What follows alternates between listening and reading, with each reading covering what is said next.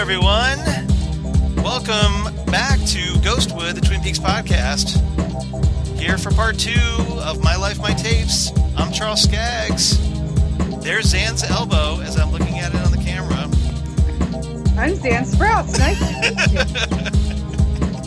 you. Why, thank you, elbow. Oh, excuse me, Zan Sprouse's elbow. Yes, you have to be specific. Because God knows who else's elbow that could possibly be. Sometimes Zan's camera does some really interesting things, like it'll go up to the roof or off to the side, and Zan doesn't like to sit still. I thought I had short attention span, so yeah. Not that I don't have a short attention span; it's that I have a short. You're hyperactive. Posterior tolerance for sitting for a long period of time. Got it. Sometimes I want to get up and get something to show you. Sometimes I need something from the drawer behind my computer. That's all right. You never know. That's all right. It's always a mystery. So I can't sit still. I'm a fidgeter. Can't help it. That's okay. That's good. That's all right. Right now, look at this. We're moving because we're moving. Yep. So I get lip balm. Yeah, lip balm. Which is in a little drawer with Columbia. I would never have expected that. In 100 years, I would have never guessed you associated with lip balm and little Riff Raff and Columbia action figures from Rocky Horror. All right, so also a pocket knife in there and a Jimmy Jr. from Bob's Burgers. So, okay. Well, I've got a Dale Cooper here from my Funko figure. What a timely Funko figure! Yeah, I would say, isn't this a timely reference? Because obviously we're going to talk about we're going to continue our discussion of the autobiography of FBI Special Agent Dale Cooper, My Life, My Tapes. And again, for those of us who missed us in episode 28, although kind of surprised you would listen to part 2 and not listen to part 1, but I'm cool with that. Whatever floats your boat. Don't make people follow your timeline, Charles. If you want to listen to this podcast wibbly wobbly, that's fine with me. Yeah. Well, humans, you're so linear. This is again with your one heart. Yeah, with your one heart and your like linear timeline and your planet that still exists. Exactly, and your lack of regenerations and all that. Yeah, dying and not coming back as another actor. Come on. Yeah, what is that, humans? What's up with that? What's up with that? What's regeneration? Yeah, and all of a sudden Kenan Thompson comes out of nowhere. Talking about Gallifrey. With his Jerry Curl hairdo. I love that maroon suit. I think that's fantastic. Saturday Night Live reference, in case you're wondering. Yeah. Then once again, still written by Scott Frost, brother of Mark Frost, published by Pocket Books on May 1st, 1991. And we're going to pick up where we left off in part 1, oddly enough, with part 4, which I like to call the FBI Academy years. That's what they are. That's what they are, conveniently enough. So this is essentially Dale getting into the FBI and going through what is essentially basic training for FBI agents at Quantico, Virginia. Yes. It starts out with him making quick little entries in his audio journal about how he took a written test and then did an interview.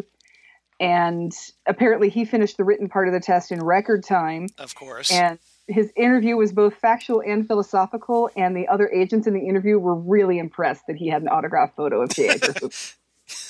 Apparently that's how, I just love that he brought that up as a, okay, hey, by the way, I have an autographed photo of J. Edgar. I'm curious, did he bring it up or did he actually bring it? Did he have like a briefcase or portfolio? It would not surprise me, knowing Cooper, if he had a briefcase with the autographed photo and showed it off to the agents. And then he was like, oh, and by the way, check this out. Yeah, and they was like, wow. That's great. That's so funny. Oh, and here's the letter too. Yes, exactly. Yes. That's funny. So yeah, so by this time he's 23 years old. In case you're wondering, if you're doing the math here, because we found out in the previous part that he was born in 1954, which Right. again was 5 years before Kyle MacLachlan, I believe. And at this point, he finally gets his acceptance in the FBI. Told to report to Quantico on September 1st, 1977. So while all of us, as at least all of my generation, watching Star Wars at the movie theaters, Dale Cooper was in the FBI Academy. Square. Yeah, I know, right? Like, do the Uma Thurman in Pulp Fiction. Which is a rectangle. This is true. But, You're right. You're absolutely or right. Or you could do the L7, or which yeah. is kind of also a rectangle, but right. You get what we mean. Yeah. So yeah. Don't be a rhombus, okay? Yeah. For a little shout out to you geometry kids. So he gets sworn in. Oh, and before he goes, he spends a few days with his dad. He gets a letter from his brother Emmett.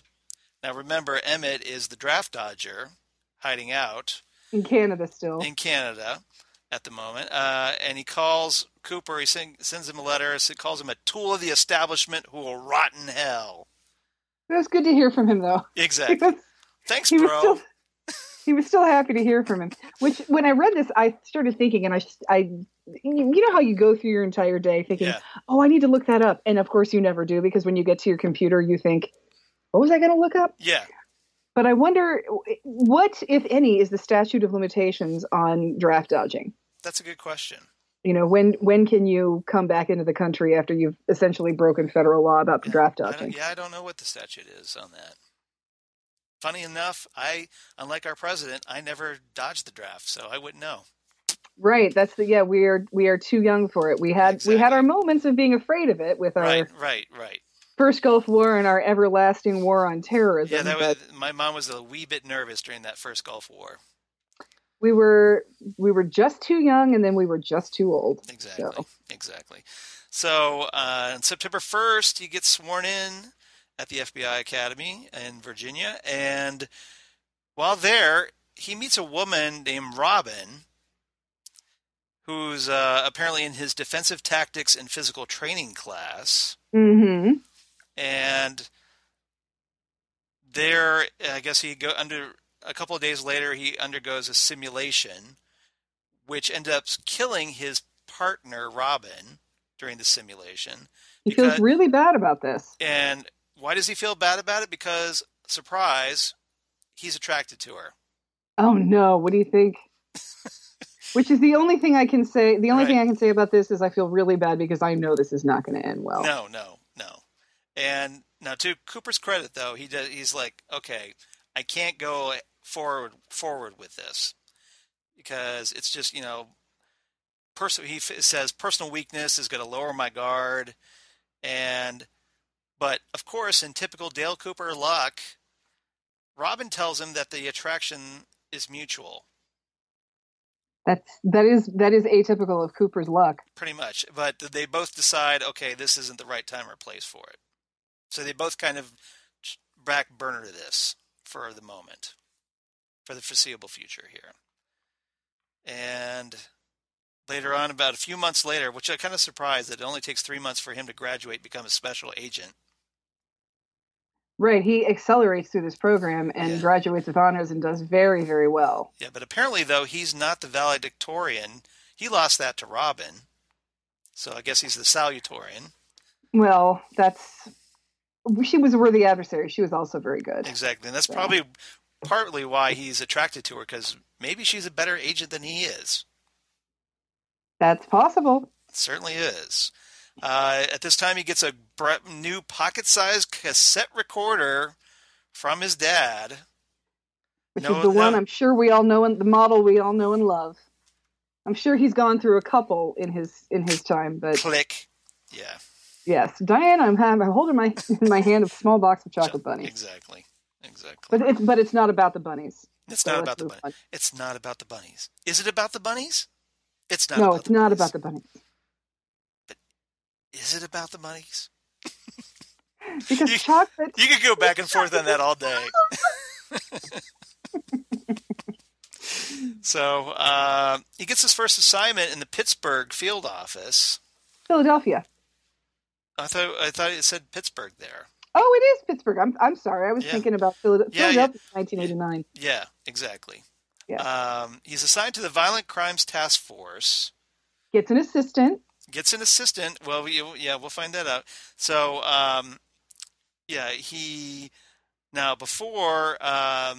before I guess he goes to his assignment, though, Robin and Dale kiss on the gun range because, hey, who doesn't get turned on at the gun range? That is adorable. Yeah. For two overachieving FBI agents to have their first kiss on the gun range. It's love. True love. Love with an Earth W. Gun range. Gun range is what brings us together today. Don't even start going there. Do you remember what I said last week about Monty Python fans? Yes, I know. That goes double for Princess Bride fans. I know. As you wish. All right. So, about a week before Christmas, he arrives in Pittsburgh, gets an apartment over a bakery. And that's essentially takes us to part 5, which will be essentially the FBI years, Pittsburgh. Yes. And so here he, about a day later, he spends his first day behind a desk, not really impressed by that. I do love the other agent that is quoted at the beginning of this part saying that he remembers meeting Cooper because he had the cleanest gun he'd ever seen. Which, Cooper is just ducks in a row kind of guy, so I loved that. Hey now. All right. Hey now. He gets assigned to secretary. Well, as we know, being Twin Peaks freaks, or Twin Peaks geeks, that his secretary is none other than Diane Evans. Diane Evans. Although at this point, Cooper doesn't know her last name. He doesn't, and he even mentions that later on in the narrative. Probably because the writers had never given her one at this point. They'd never given her one, exactly. So, and for the rest of the case that he's on, and for pretty much for the rest of this chapter, the case he's on, all of his recordings are addressed to Diane. Yes. It's more that he's dictating to her rather than keeping a journal. But this is what I think is interesting. Yeah. Is that the book tells you that there are a lot of things that are redacted due to security reasons, but we are able to hear this one case about the baby who was kidnapped. Right. That Cooper is able to solve, but it was pretty terrifying, and Cooper is pretty shaken up by it. So Cooper might seem like he has, an ironclad constitution and nerves of steel, but things do get to him. Yes, they do. So now he does say, though, that about Diane, or dictating his tapes to Diane, he says that, okay, I know I'm talking to myself, but I like the idea that maybe you're in the room with me. Right. So I think that Cooper and Diane have always had a nice connection with each other. I kind of theorized that, okay, at first he was just dictating his tapes to himself, but saying Diane's name to kind of make himself pretend that she's there. But then at some point, she starts listening to the tapes. Right. Because obviously it's, case and information or whatnot. And so maybe he just kind of starts dictating to her intentionally. Well, and there are, and as we know from the show, he is asking her for things and telling her, here's what we need to do, and send me earplugs like you did on my trip to New York, things like that. So he does wind up realizing that she is part of this with him and will need to be privy to what he's saying. But what I love is that the first time he ever really requests something from Diane in his recordings was to talk to them about where did they get this horrible bean they call coffee. First of all, he's like, talk to procurement about what hellhole of a government surplus warehouse they unearthed this blend from, and what war it was captured in. Well, this Which, is a of bit. course, at the time, This is very important to Cooper's world. and of course, at the time, this is 1970, what is it, 78 at this point? Yes. So the United States hadn't seen a war in a good 25 years. So Yes. this is disgusting coffee, apparently. And then the next request he makes of her is, Diane, what do you know about a special agent named Albert Rosenfeld, and why is he so angry? Yeah, pretty much. Which, unfortunately, is pretty much all we get of Albert in this book. Now, you notice, though, here, there's a little bit of a typo because they spell Albert's last name Rosenfeld. Right, it's not Rosenfeld. Yeah, so he hadn't quite figured... Or Rosenflower. Or Rosen... Yeah, as Andy liked to call him. Andy called him Agent Rosenflower. Yes. No, Agent Rosenflower. Yeah, okay. And it's another fine moment in law enforcement history. Yes. That's great. Where did he keep his water dish? I love talking to you. I just love Albert so much. He was so quotable. All right, so yeah, I guess this was all during a case. This when he met Albert during a case where there's several fresh graves lined up in a row in an abandoned tenement, and one of the graves has a woman's hand extending out, presumably upward, kind of like a tree. Like maybe she's lying there. Like it's reaching. Or like an arm? Like an arm. Ooh, yes, I know. Ooh. Yes. I mean, there's no way in hell they could have predicted that. No. I like to pretend I know something about them. Yeah, that'd be a great connection, though, yes. Yeah, she is the arm. Yeah. Or the evolution of the arm. The evolution of the arm. Yeah. The abomination. Yeah, right. That's great. 3 bodies, all female, between the ages of 16 and 30. And interestingly, Dale starts feeling the same evil force at work as the same one that he encountered while he was in college at Haverford. And there's a note here that there's a file in the case that's active, but all tapes pertaining to it are withheld. Right, this is what I was talking about. There are a lot of parts of the book that say that there are tapes about this, but they've been redacted from this transcript because they are they were never released by the FBI. Yes. Right, they're matters of security or they're open cases or things like that. So now, presumably, knowing what we know now, maybe because if this evil force was the same one, maybe this was redacted or withheld by Gordon Cole's instruction. Well, I think there's part of it too is I think these murders, from what they sound like, I think they're Windom Earle. Oh, okay. Well, remember though that whole case with Windom got folded into, with lore and everything. So that I would kind of wonder if Gordon kind of like oversaw that as well, presumably. I think he did, and at this point, because when knowing what Windom was like trying to glean all the secrets from the Black Lodge. He was, and I think that when this book was written in '91. Yeah. If we're thinking about this in the Twin Peaks timeline, Windom Earle is still missing. Right. So we don't know where he is, what happened to him just yet.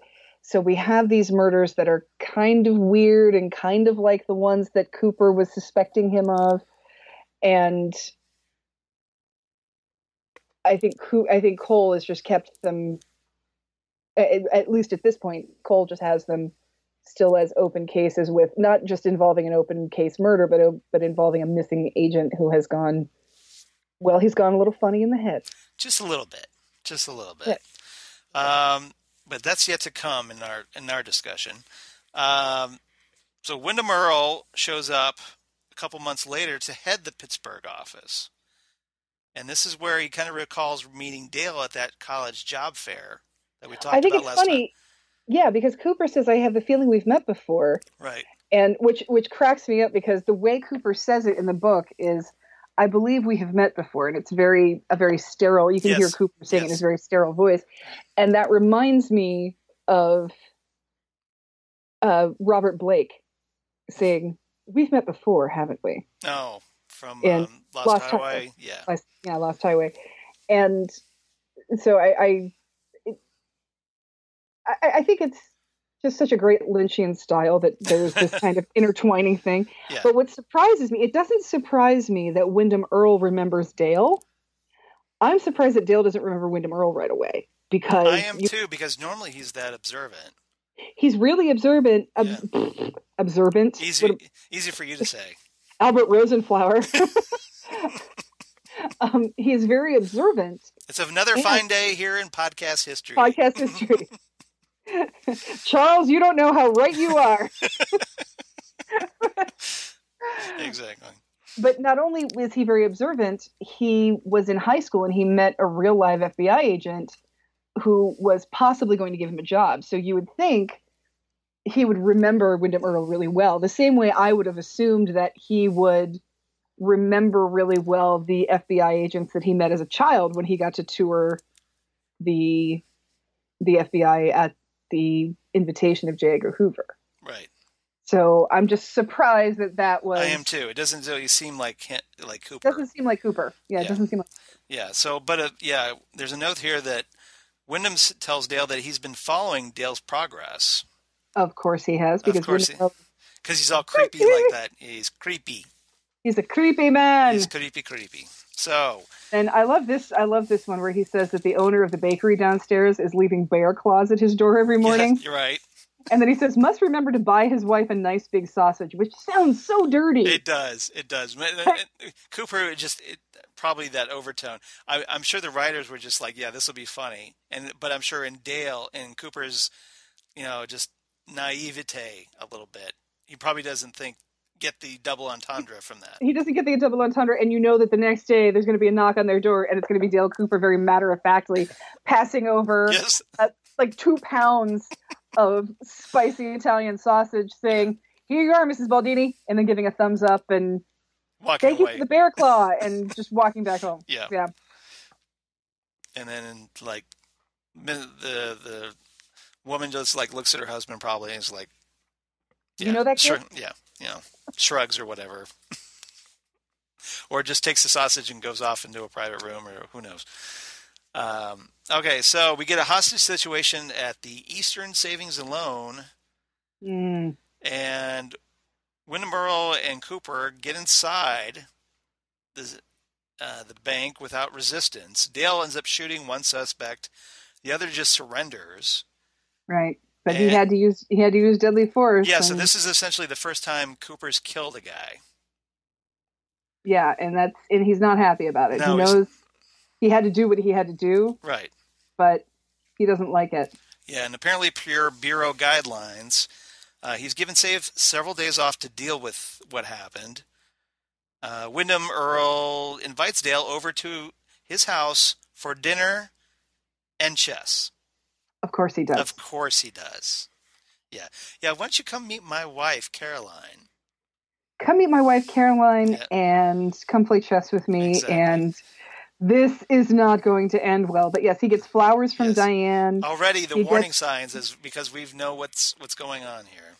Right. He gets donuts from Mr. Baldini. He's on leave for a while. He goes through psychiatric evaluation. Then he comes back on desk duty for a while so he can get back into the swing of it slowly. Yeah. So while he's off, Diane sends him flowers. Nice. Okay. Windom, in their first chess match, beats Dale in 7 moves. Of course he does. Of course he does. Which is interesting because we then later find Dale and Cooper in a chess match where he's trying to win in as many moves as possible. Right. Because every time Windom takes a piece, he kills a person. Yes. Right. So he wants to keep that going as long as possible. And Cooper realizes that he's not going to beat, or at least stalemate, Windom Earle. So which is why he brings in Pete Martell, the local chess expert. Right, and he's trying to get to a stalemate, but what does he figure out? That he can't do it without having at least 2 moves? Yes. Or something like that. So he's like, I don't know what to do. There's got to... I mean, something bad's going to happen. He can minimize the loss, but not totally, apparently some people will die. but it gives them some time to try to track Windom Earle down. Right. Yeah. Right. So Cooper meets Caroline, of course. Now, Caroline pulls him aside a little bit and says she hopes that Dale's shooting, won't affect his life the way that it affected Wyndham's. So, and Cooper says, "I what she meant. Oh, we're going to find out." So yes. So apparently, presumably, yeah, the big the beginning of the descent for Windom Earle was when he shot and killed someone. That sounds like what Caroline's trying to tell Dale. Right, that this was the beginning. Or at least that's what she thinks. Maybe it was something before that. Well, and if he's interested in the Black Lodge and interested in all that kind of supernatural evil and darkness, I'm wondering, was he touched by Bob at some point too? I know we've always wondered that about Windom Earle. That's what I'm thinking. That's kind of what the book infers, I think. Well, and Windom Earle sort of does that thing where he knows a little bit about something that he thinks he's into and then wants to be a part of it. Yeah. And then the entity that he's worshiping basically lays the smackdown and says, "Oh, yeah." I think Bob was probably there's only room in this lodge for one of us, you know. Yeah, I'm thinking Bob probably gave Windom Earle a taste, but once Wyndham's ambitions got the better of him, he's just like, "Oh, wait a minute here, Sparky." Right. And I will take your soul. You can't have your soul. I will take his. Yeah, that. And that's the thing. It's almost as though Windom is aspiring to be Bob. Yeah, but he's too. But Bob is just so way out of his league. Well, and Bob is so patient and ancient and exactly, just pure absolute evil, whereas Windom Earle still has this faint glimmer of humanity left over, where part of his motivation is revenge. Right. And you can't want revenge on someone unless you love something at one point. Yeah. And so he still has that humanity in him, whereas Bob has no humanity. He's just doing evil things for the sake of evil. Well, yeah, he wants to kind of torture people and feed off their fear. Right. That's his agenda. It has nothing to do with because he's essentially like he's a fear vampire. He's a fear vampire, and he has no humanity whatsoever. Right. Cooper has another weird, wacky dream, this time of a man with no legs sitting across from him in a green chair. He says nothing. What is it? And how do I stop it? Yeah, pretty much. He says nothing, then begins to laugh, tells him he can't run, that it, whatever, and this is it in capital letters, it is right behind him and sure to kill. And no, it's not probably Pennywise. No, it's not Pennywise. It's not Pennywise. Or a giant spider. Or a giant spider, yes, exactly. So Cooper wakes up to the sounds of screaming. Maybe it's his screaming. He starts questioning, what is it and how do I stop it? And who is this legless man? Good question. We don't get an answer. Because we know an armless man. Well, we know a man with one arm. Right. But we don't know a legless man. No. And yeah that's weird. It was kind of a very random thing that was thrown out at this. So Cooper gets back on desk duty. Apparently after his psychiatrist sticks his head in the oven and turns it on. And Windom is apparently the one who got Dale back. Well, gee, I wonder if Windom Earle put the old hypnosis whammy on the psychiatrist. See, that's the only possible Or thing. Windom killed the guy, or drugged him or whatever, stuck his head in the oven, made it look like a suicide. Or is what Dale is discussing with the psychiatrist that horrific that certain mental constitutions can't take it in any shape or form? Maybe. I don't know, because we have things that are coming up here. Mm-hmm. You know, all of these people getting killed and their hands chopped off. Yeah, there's some really dark stuff coming up. So that's Windom. Stay tuned, kids. And so this whole Windom thing is just going to get weirder and weirder really fast. Yeah, it is.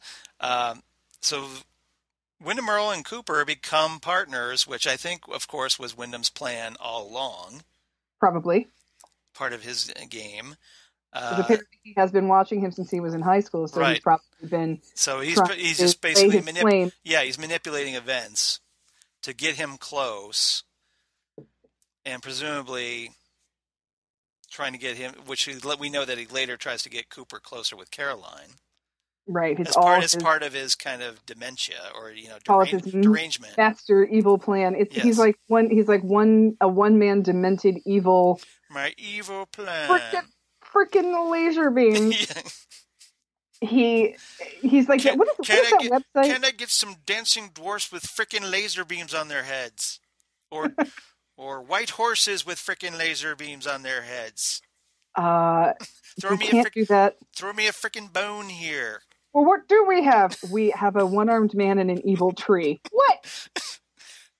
And it's electric. It's electric. Frickin' throw me a frickin' bone here. Been asleep for 25 years. Need the info. But what is that website? There's a great mashup potential there, I think. There is some pretty good mashup potential there.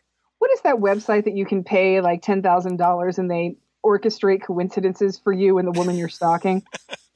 What is that? I forget what that is, but that's what Windom Earle is like. That he's probably been orchestrating this from the beginning. I'm sure. And I just wonder, would it have been any other kid from any other high school, or is there just something that special about Cooper? Well, maybe there is. Well, maybe it was when he met him at the job fair, and then he's just like, maybe this kid's got something. So he kind of, at that point, maybe started paying attention to him at that point. Yeah, Cooper is like very, maybe very special. Maybe saw some talent in him or got a vibe off him or something. Well, there's probably a vibe because Cooper does have that second sense. Exactly. That third eye. That gift, whatever you want to call it. Yes. Exactly. He's that sensitivity to the supernatural. Right. And he's almost kind of precognition, as we talked about it, inherited it from his mom, who was also kind of the same way. So there's another case, the body of a male approximately 30 with wrists tied behind his back. And hands cut off. And sometimes my arms bend back. I feel like I know her. Yeah, exactly. Shot once in the back of the head, so kind of execution style. Hands cut off, teeth smashed, face destroyed. Isn't that how Leo Johnson died too? Wasn't he shot in the back of the head? Maybe. Oh, I'll have to go back. Jeez, yep. Jeez, I only read these books a couple months ago. I know. We need to pull out. And I was so excited about Leo being dead. I should remember the details of that. But it's worth going back to reading Albert's autopsy of Leo Johnson. That is so worth it. In the final dossier. It's always worth going back to that one. So Dale speculates maybe it was organized crime. So he gets a call from Windom Earle to meet him in an area frequented by crime figures. And here's where things go sideways a little bit, or quite a lot, actually. Dale detects a tone to Windom's voice he's never detected before. Mm-hmm. So he goes there, finds Windom's car.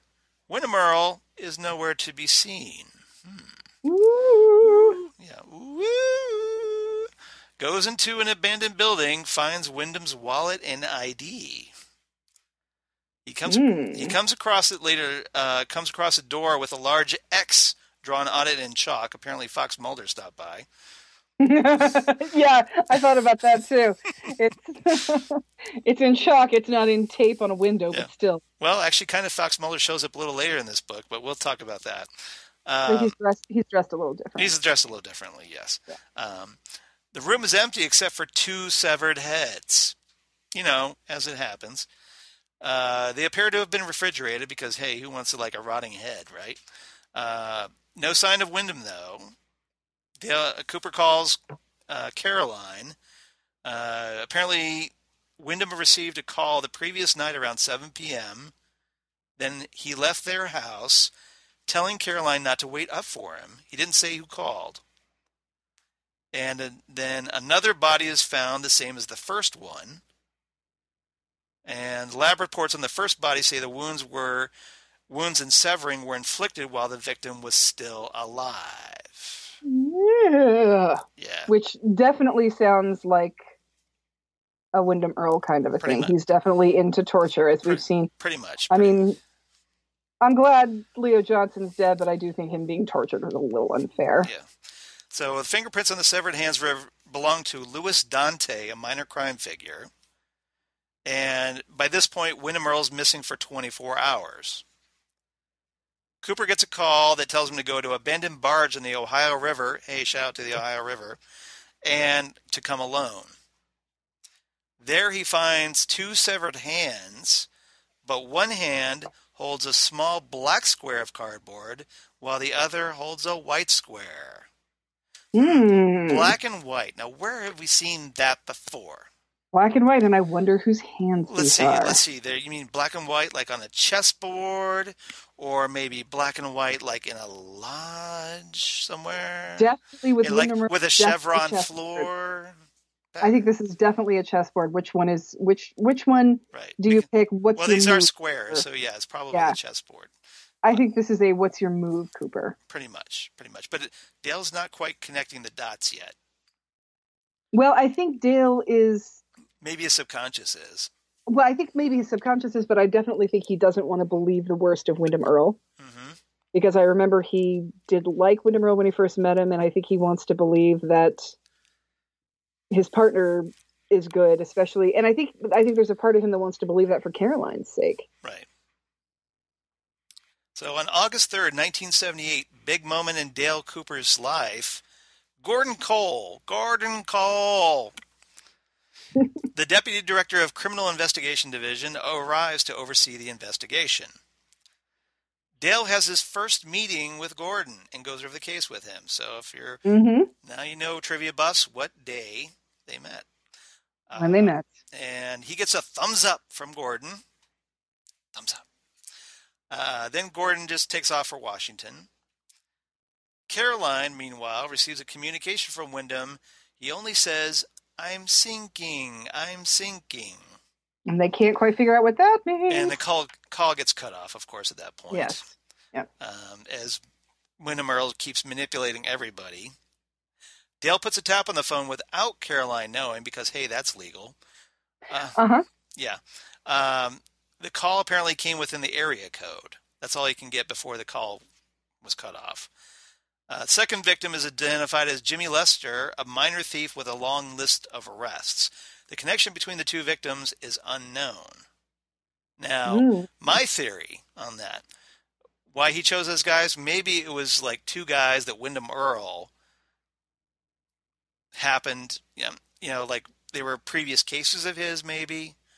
And so maybe he thought, well, hey, what better way to kind of get revenge on guys that weren't. That was like maybe it was just like, well, these were unsolved cases because they lack of evidence or something. Right, or that is a typical problem with organized crime, is that everybody does one not really illegal thing to come together to make one big illegal thing, so it's hard to pin any one thing on one person. Right, it's all kind of compartmentalized.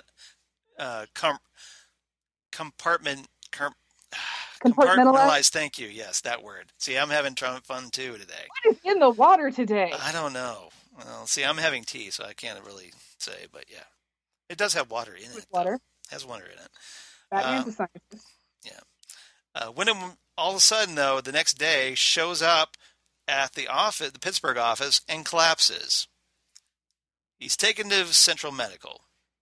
The offices of the FBI in Pennsylvania in general. Right. People just walk in. and freaky disappear. Stuff. Yeah. They don't show up on the cameras or cameras don't work. They just fall in and out of existence. They pass out. They teleport from the elevators. Stuff like as it happens. Things. This is one nutty FBI. That's all I'm saying. Well, it's Pennsylvania, so as a Browns fan, I'm always skeptical of Pennsylvania. But as well, you should be. Thank you. So I guess a day after that, Dale ends up recording a conversation he has with Windom Earle, which is all kinds of trippy, as you might expect. Cooper asks him about the last 4 days. Do you remember where you were? Wyndham's he's laughing. He says, cracks in the door. And I kind of wondered, Well, is that a reference to those dreams that Cooper and his mom were having about, like, don't let the man in the door, Don't let him in your room. right? Yeah. So So that maybe the dreams are affecting Windom maybe, as well. maybe. Cooper asks, "What did you see?" His first response is Dale Cooper. Mm. And then Cooper asks again, "What did you see?" And Windom Earle replies, "The abyss, Coop, the abyss." We all know what happens when you look into an abyss. Yeah. It looks back into you. Yes. Yeah. Or, it's just you put on another James Cameron movie, one or the other. Well, either way. Yeah. If you caught that reference. Cooper asks, "What did you find there?" Windom says, "Wonderful things." Wonderful things. Yeah. Place both wonderful and strange. And strange. Yeah. Windom suddenly loses consciousness. Yeah, right. Remembers nothing. Cooper wonders if his dream is connected. Maybe. His dreams usually seem to be connected to things. Yeah, but maybe he hasn't quite worked out how that works yet. Like, Yes, maybe he hasn't realized how kind of insightful his dreams can be. Right, exactly. He hasn't figured out that his dreams Yeah. make sense later on Right. or come true Or at least later will on. lead him down a certain path or what have you. Right, maybe he hasn't noticed that quite yet. Yeah, that's what I'm thinking. Windom says he looks forward to a nice quiet game of chess. That is so ominous coming from Windom Earle. From what we know of Windom Earle, when he says something like that, that is just so ominous. That's kind of his Dr. Lecter moment. That means somebody's going to die. Pretty much. Yeah. It's not good news. Now, we get a notation here that follow-up investigations over the next 4 months are all dead ends with no arrests. Because it's Windom Earle. Exactly. Thank you. That's the thing. Thank you. He's cutting people's hands off. Pretty much. Being all freaky, and we just can't. Yeah. It's like, if you want to go back to Hannibal Lecter, your suspect is right there. Yes. When do we begin to covet? We covet what we see every day. Right. Well, so we don't even notice what's right in front of us. Yeah. Well, if you're familiar with the Hannibal Lecter saga, you know that apparently he also led the FBI in a merry chase before he got caught, or actually surrendered himself. So before he hit Will Graham in the side with an arrow. Yeah. So, okay, this takes us to 1979, where Dale is apparently told to go on a vacation. He goes vacations at the La Casa El Corazon, which is Spanish for the House of the Heart. 10 days of forced exile. Yeah, now here's the really creepy part. It's a small island in Mexico where Windom and Caroline spent their honeymoon. Windom Earle's been going crazy for a long time, I think. Pretty much. And things get a little even more... Or we know that there's Bob, but there could be other entities similar to Bob that have gotten to Windom the same way Bob got to Leland. So, yeah, but he's had some problems for a long time, I think. Yeah, I think so too. And what kind of masochistic craziness is it to go to the same place the woman you are surreptitiously in love with had her honeymoon? That's just masochistic. Right? Yeah, of all the places that Windom Earle could have recommended or whatever. Yeah, exactly. Yeah. That's just a little too intimate of a recommendation, in my opinion. Yeah, pretty much. Well, the whole thing is creepy anyway. Cooper meets an old man who taught Windom Earle chess while he's there. Well, of course he does. Mm-hmm. He says to Cooper, "La muerte," which is the death. Death, yes. And then he leaves, but Cooper's not, quite ready to let him just walk off yet. He follows him. The man says, "There is death in your face. I can teach you nothing." Cooper says, "What the hell are you talking about?" And he says, "That is the wrong question." Right. And then he takes off. Yes. So then Cooper wakes up the next day to find a dead chicken stapled to his door, basically. Yeah. So we've got some sort of voodoo Santeria kind of thing going on here. Right. Essentially, yeah. Essentially, it turns into Live and Let Die. With Baron Sunday. With Yaphet Kooter when you meet him. Yeah, or the 7-Up guy. Oh, Jeffrey Holder. Never had it, never will. Yep. Jeffrey Holder, by the way. Yeah. First ever autograph I got at a convention. Really? Yes. Was he nice? He was so nice. He signed my Annie soundtrack. Oh, that's awesome. Yeah. I always have had a soft spot in my heart for Jeffrey Holder. I'm very envious you have his autograph, especially now that he's dead. Yeah, he gets fast. Unfortunately. Cooper goes to look for the old man because, hey, well, yeah, he might be your initial suspect of who nailed that chicken to your door. Mm-hmm. Finds him in a small dirt floor shack, hanging dead from a rope tied to a rafter. A note left for Cooper, presumably, says, "Forgive. I was just a stupid old man. May God stop him." I'm assuming him in this situation is Windom Earle. Right. And you think, well, if he's the guy that taught Windom Earle chess, maybe he's referring to Windom Earle at this point. And what else did he teach him? Exactly. Yeah, we don't know exactly, but I'm sure it wasn't anything good. So next day, Cooper realizes that he just spent the last 20 hours under the influence of a powerful narcotic. I'm not sure how this was delivered to him, but somebody did. And he feels something terrible has happened in Pittsburgh. Yes, and to paraphrase, or not paraphrase, but to quote Coach McGurk from Home Movies, what is going on in Mexico? Nice reference. Thank you. I liked Home Movies a lot. I loved Home Movies. Yeah. That's funny. Oh, he's gonna come after your mom. Oh, Brandon. Anyway. Yeah. So he has a bad feeling that something is going on. I have a bad feeling about this. And apparently he is at the Gilligan's Island Resort because there's no phones. Right. So he can't do anything. And what's funny about this is that he has this really bad feeling, but he says that what would make him feel better would be to be able to contact Windom Earle. So either he knows that what's wrong is because of Windom, and he just wants to be able to talk to him and make sure that everything's okay, because if he can talk to Windom and figure out that Windom is, I'm just sitting here at home with Caroline, we just had dinner, he can feel better about it, or he's thinking Windom could help. And I'm leaning towards that he's figuring out that it's the former, that he needs to make sure he knows where Windom is, because Windom is probably the source of whatever problem's going on here. Yep. So at this point, things get even more sideways. Cooper heads home, learns that Caroline has been kidnapped. Here we have our bad thing that's happening in Pittsburgh, and here we have that this is probably Windom Earle's doing. Yep. So here we go. This apparently happened the same time that Dale was drugged with a narcotic, while Windom Earle and Caroline sat down for a meal. Supposedly, 3 men burst into the house well armed. Windom was knocked unconscious. Yeah, right. I believe that as far as I can throw it. Pretty much. While waiting for, hopefully, some news about Caroline, Dale ends up losing a chess again. This does not bode well for the future. No. Apparently the chess metaphors keep flying left and right here. A vagrant gets picked up wearing Caroline's sweater. That's a nice sweater. Says God gave him the sweater.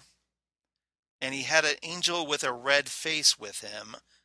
Now, red, of course, like her face was all covered in blood, presumably. Presumably, yes. So, it was an angel without a sweater and screamed like a woman when God hurt her. Yes, that's a creepy line. You know what that makes me think of? Yeah, makes me think of Laura. Right. Laura with the angels screaming, and Laura with the angels will never hear her and all this. And the angels won't save you. And Laura with no shirt on yelling at Donna not to wear her clothes. Right. So I just, for some reason, that just the no sweater and the screaming made me think of Laura. Yep. The vagrant was told by God to deliver a message. God is everywhere. Translation, Windom Earle is everywhere. Translation, yes. Yeah. Exactly. And there's a code working here, but it eludes me. God is everywhere. I think that is the key. Yeah, Cooper. You think? That is. You think? A message delivered via secure telephone line is received at FBI headquarters in Washington. And the message goes, she loves him not. She is not dead, but her love is. Caroline, Carol, Ka, C, gone. And My Daryl, fears that it may originate within the Bureau are growing. Yeah. Have not spoken of this with Windom, but I must. No, you shouldn't. Yeah. Well, he's desperate to find out what happened to Caroline, so he probably feels he has to. Again, this is Cooper, he's being the FBI agent. He's got to pursue every lead. Right. So 3 days later, Windom Earle agrees to be placed under hypnosis. And we get a fun little session where Cooper is asking him, like, where are you now? Windom says, there is much light and is very dark. What do you see? Truth. Ha, ha, ha. Why were you taken there? I was not taken. I was chosen. And for what were you chosen? Cooper asks. To be a good scout. To be a good scout. Now, I thought that was kind of interesting considering Cooper used to be a Boy Scout. Well, and he laughs after he says that. So I think Windom is saying that to Cooper to relate to Cooper and almost poke fun at Cooper's ambitions. Yeah, I think so. Or just kind of needling him a little bit.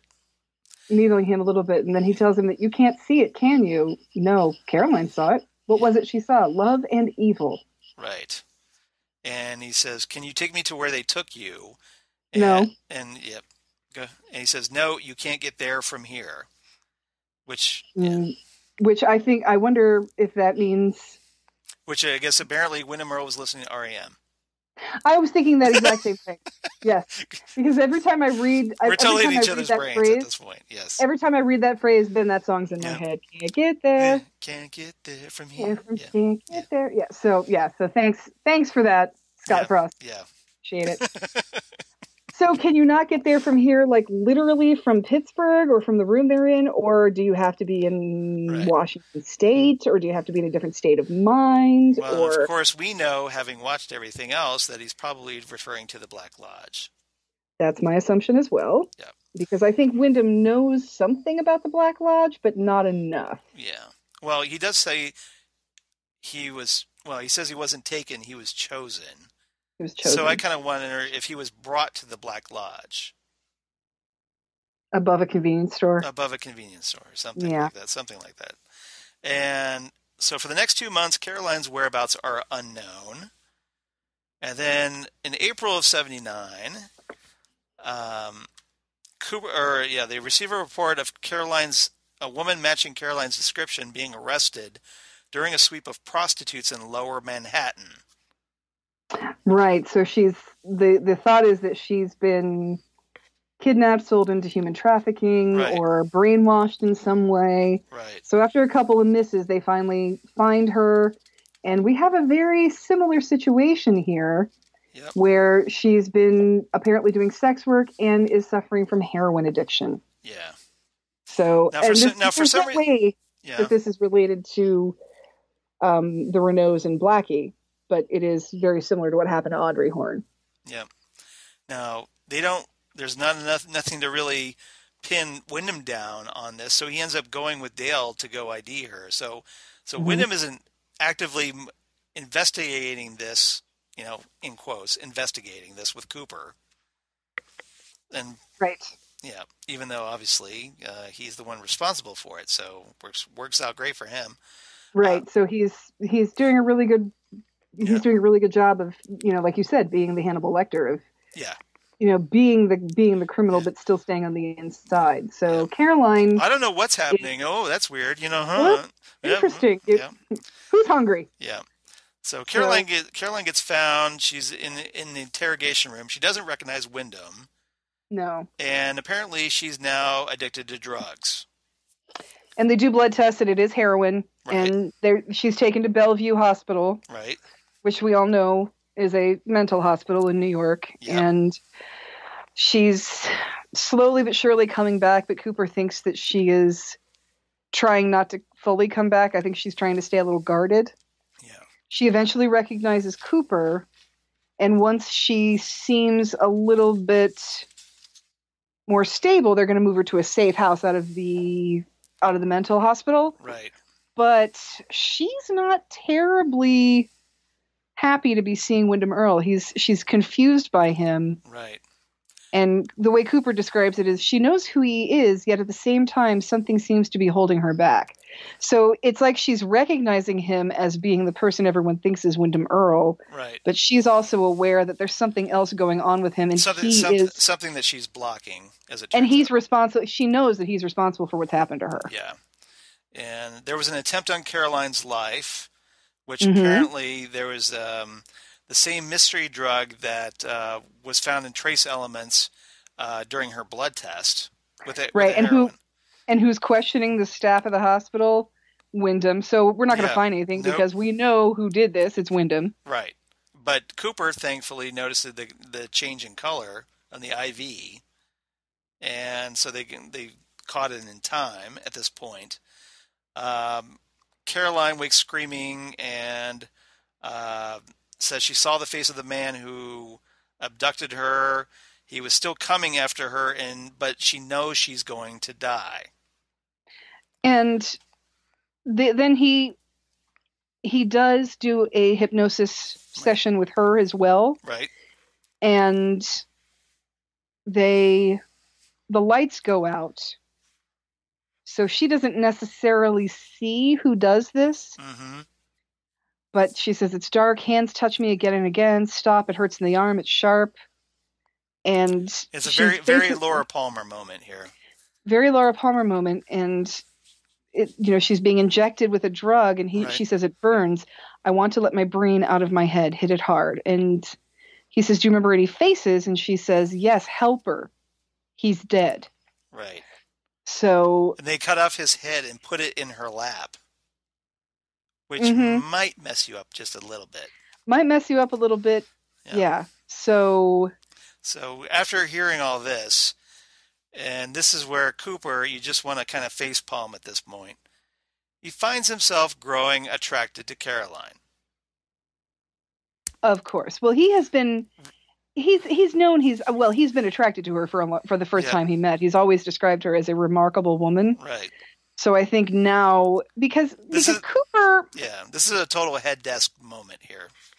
Did we ever determine what the clinical? Well, they call it the white. White Knight syndrome. Yeah. Cooper definitely has white knight syndrome. That's what Tammy speculated, and I think that's pretty dead on.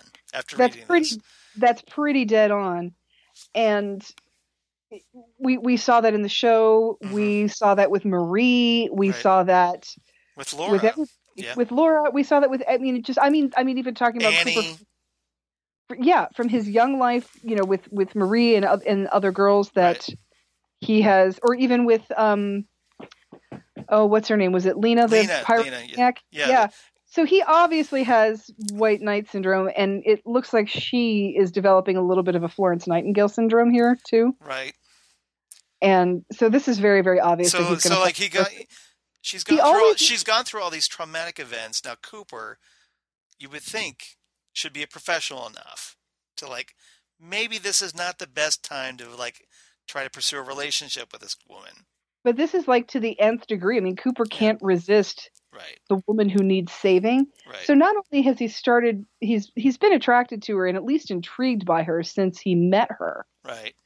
And now that she has this sort of added bonus of needing saved, I just don't think he can resist. I don't think he can help himself. Well, and let's not forget that. Remember, Windom Earle was trying to push these two crazy kids together. Windom Earle is orchestrating this, so he's because he apparently had some paranoid delusion that that Cooper was attracted to his wife and vice versa or whatever, and then he wanted to prove that theory was right by actively pushing them together. So essentially creating a self-fulfilling prophecy like we talked about. Exactly. So he can justifiably enter into his Monte Cristo. I was right. I was right about that. Yeah. I was right, and I'm going to plot the most outrageously intricate revenge on you, Cooper. Yeah. So, I mean, you would just think in the years that the Count of Monte Cristo was doing his thing, that he wouldn't stop and be like, dude, there is so much other stuff I could be doing with my time right now. Yeah. Just, after a while, you'd be like, God, this is boring. I could take up racquetball, Oh, okay. And some other stuff. So Windom Earle at this point, they're in a safe house. They basically moved Caroline to a safe house. Windom decides, okay, I'm going to leave the safe house because, I'm afraid my presence is impeding Caroline's progress. Mm-hmm. Sure. Yeah, we're not buying that for a second, but Dale does. Yeah. Windom Earle tells Dale he believes evil exists as an independent life force and will eventually conquer good because of guile. At the end of all battles, only the victor is honored, and no one remembers whether he was good or evil, right. Which I think is a fascinating statement because that's true. Right.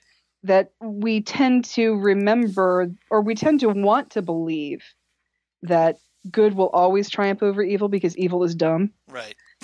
But yes, thank you, Darth Helmet. Dark Helmet, yeah. So I'm paraphrasing Dark Helmet there, yeah. But we like to think that, and there are certain instances when yes, that is true. The Axis powers versus the Allied powers. We had fascism versus freedom. Right. But we also had Hiroshima. Like the victors weren't always great people. So I'm just using that as a very obvious example. Yeah. So I think everything isn't so cut and dried. Nothing's totally black and white. All you do is you remember who won. There's just shades of gray. Right, exactly.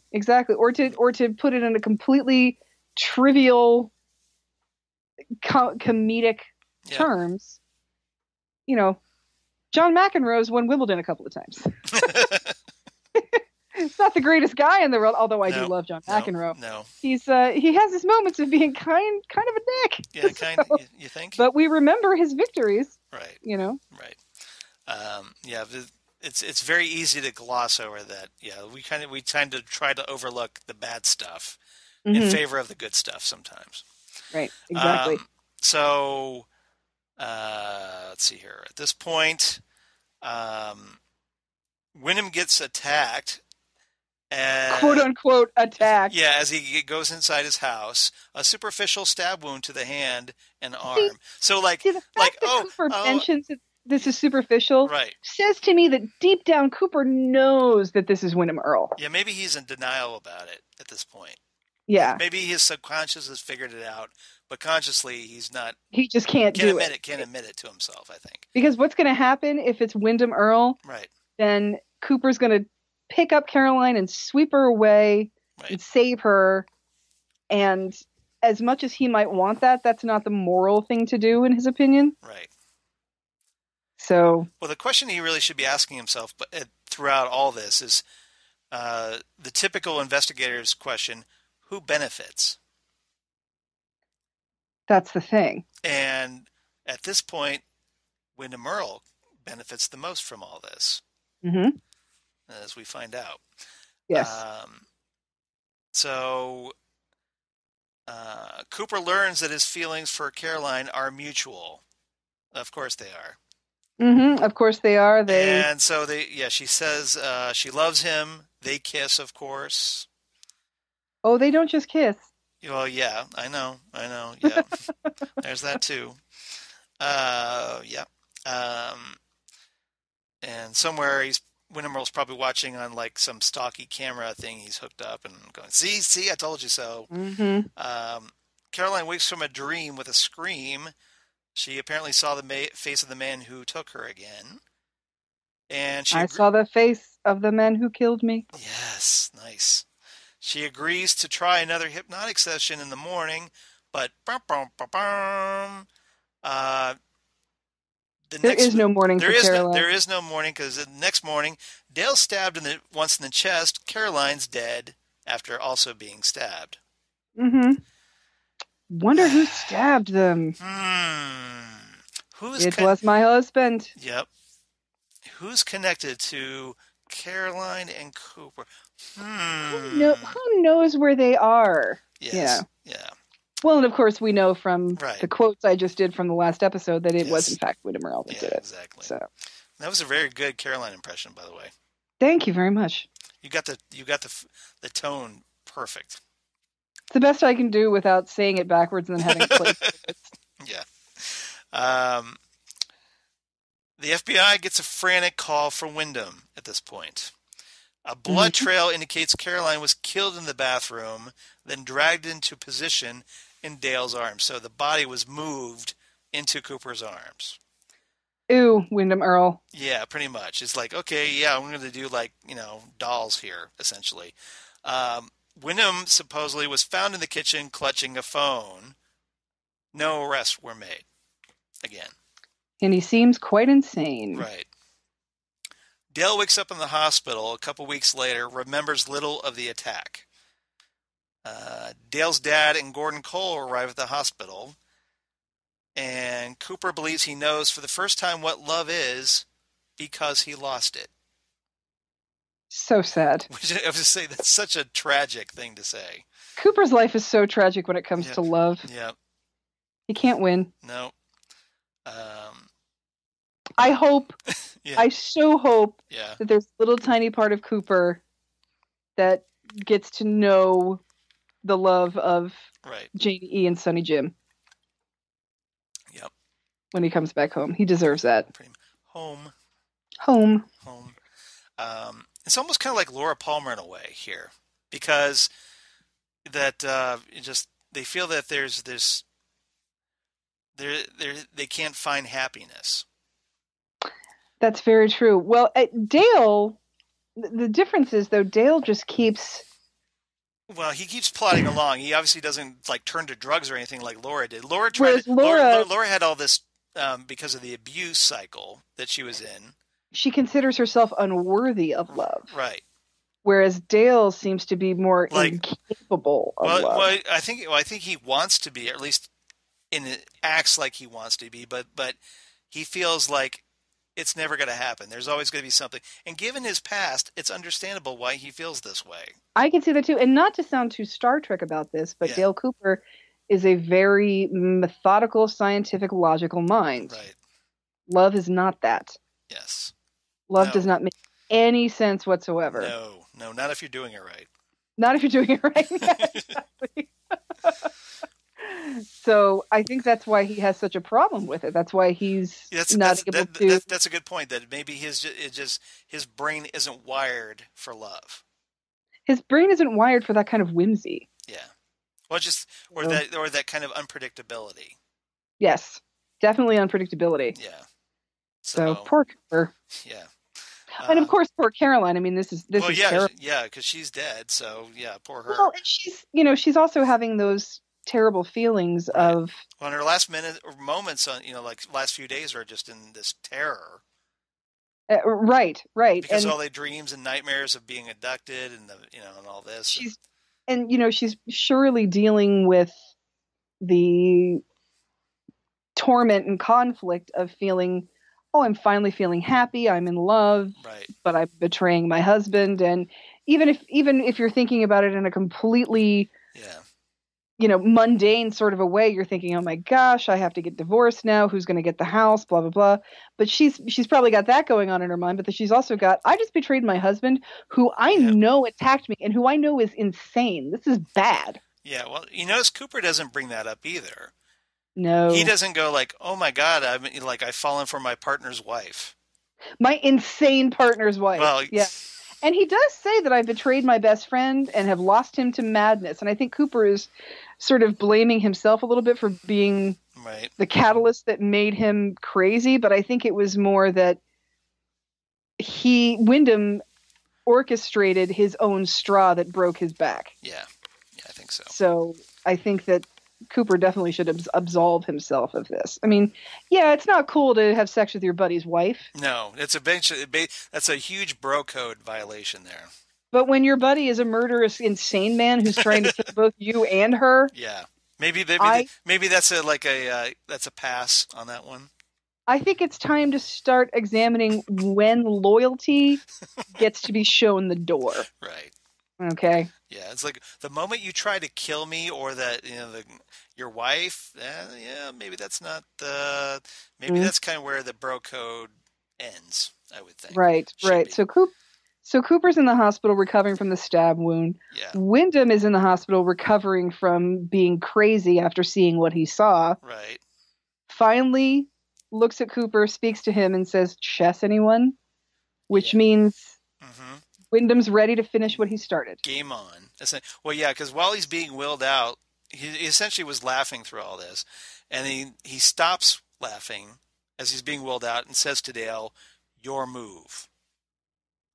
So, Creep. so picture like this whole like a whole Joker scene where like the Joker is laughing away at Batman, then stops laughing and says, "Your move."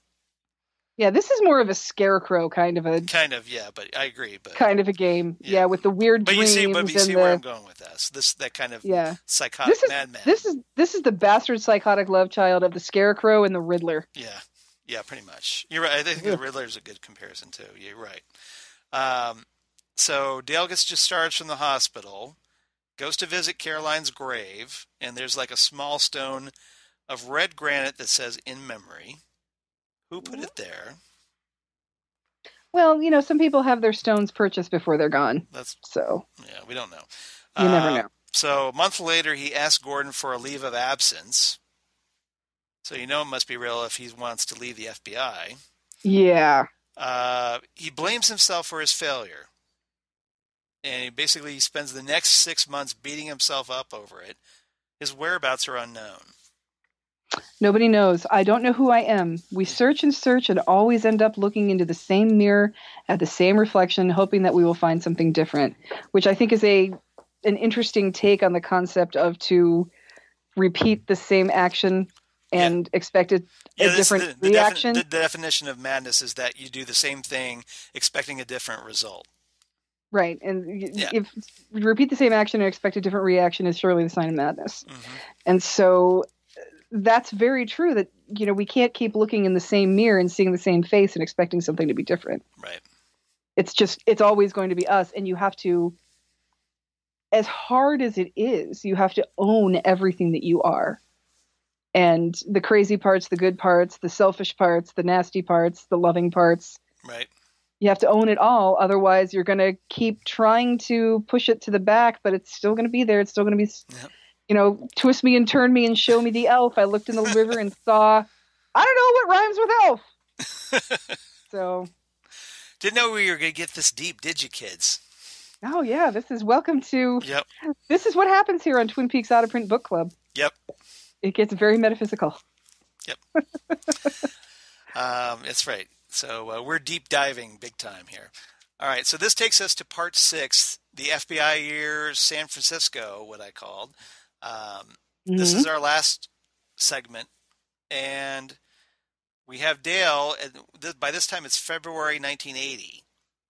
Right. And he's finally, it's hard for him. He says he doesn't want to believe it. He's not ready, but he knows it's true. Yeah. That's the same thing we've been saying for the last 20 minutes, that this Windom Earle did this. Yeah. He was crazy for a long time before he even met Dale. Yeah. He doesn't know where and when he crossed the line. He knows that he orchestrated his own kidnapping. He kidnapped Caroline. He killed Caroline. And he's going to do all that he can to make sure that Windom never sets foot outside of the hospital. But right now, he can't prove it. He knows it, but he can't prove it. He doesn't want to believe it. He can't prove it, but he knows it in his heart. So he knows that he needs to. Yeah. He has become the Dr. Loomis to Windom Earle's Michael Myers in this situation. That he's just gonna. I spent 7 years trying to reach him, and then another 6 trying to keep him locked up because I knew that what was living behind Windom's eyes was purely and simply evil. Yeah, goes all Donald Pleasance. Yep. Goes all Donald Pleasance on us. Yep.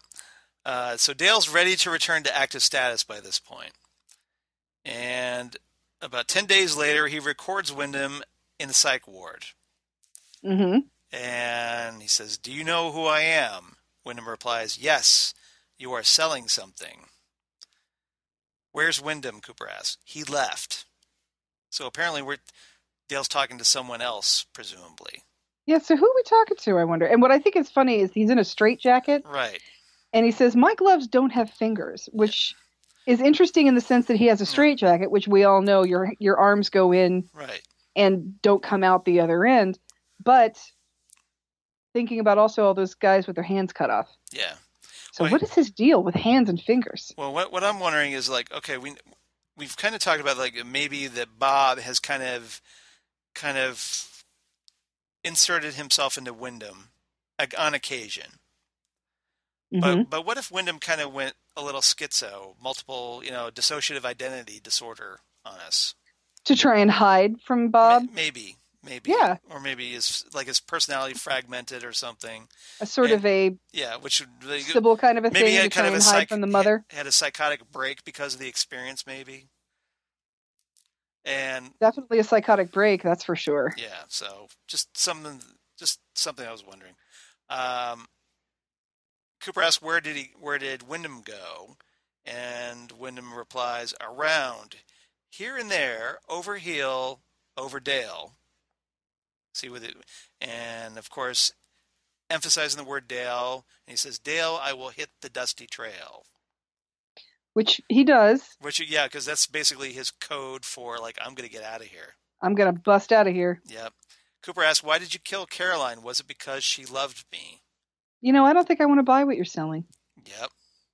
Yeah. And he says, do you know who I am? Yes, you're selling something. And it's, yep. That's he's trying to sell, the idea that he knows what Windom Earle is all about. And Windom Earle doesn't want to give in as any more than Cooper wants to believe it.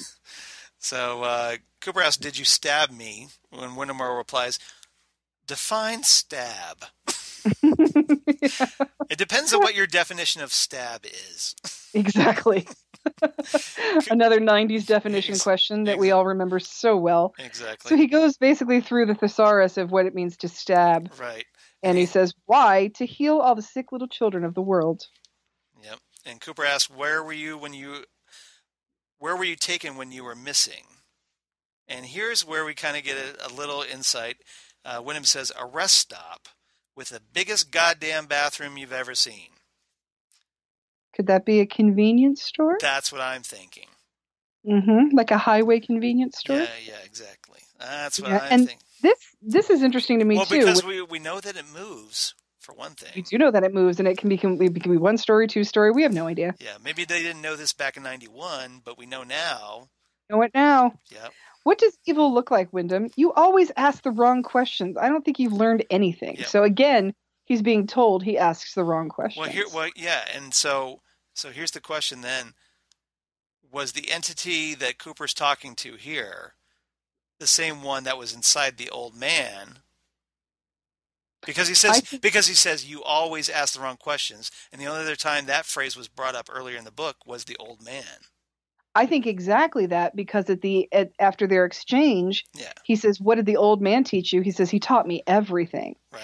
And I think Windom Earle wanted Cooper to go to that same island resort so he could try and learn the same things, or at least meet the same evil entity he did, because there's probably, just like Leland Palmer, there's probably still a little bit of Windom Earle in there that's tortured. And we all know Windom Earle's penchant for revenge. Right. And what better way to get revenge on someone but to subject them to the same torture you've been subjected to? Yeah. And who says Bob couldn't have just been like, it wasn't just Laura and Leland that he was messing with. He could have been messing with a bunch of people for all we know. Well, and that's and we obviously know there's weird stuff going on all over the world, because here's Earle and Dale Cooper in Mexico, and then look what happened to Philip Jeffries in South America. Right. So this is not just isolated into Washington State. Yeah. Essentially Bob is the personification of evil that we understand. Right. And I think, and especially since when we read in the Secret History of Twin Peaks, about how there is this ancient evil in the world, and when you have, and you do have ancient cultures from Mexico, from South America, that could have been aware of the same evil as well. This would be the kind of thing that there might be a Twin Peaks story that we hear about at some point from the ancient Celtic, Right. Celtic spirits, things like that. I mean, when you have it seems to go anywhere where there's an ancient culture with Right. the native tribes here in North America, both in the Pacific Northwest and in Mexico, and then the native civilizations in South America. So this is an ancient evil. And you can apply it to anything. Like, for all we know, Bob could have been Jack the Ripper. Well, that certainly makes more sense than the H.H. Holmes theory. Right. Yep. Have you heard that theory that H.H. Holmes was Jack the Ripper? No, I haven't heard that one. Well, it's an idiotic theory because it first of all doesn't take into account how long it takes to get from Chicago to London. Right. And there is no way in hell H.H. Holmes would have wasted bodies like that. If anything, H.H. Holmes would have been the next Burke and Hare selling bodies.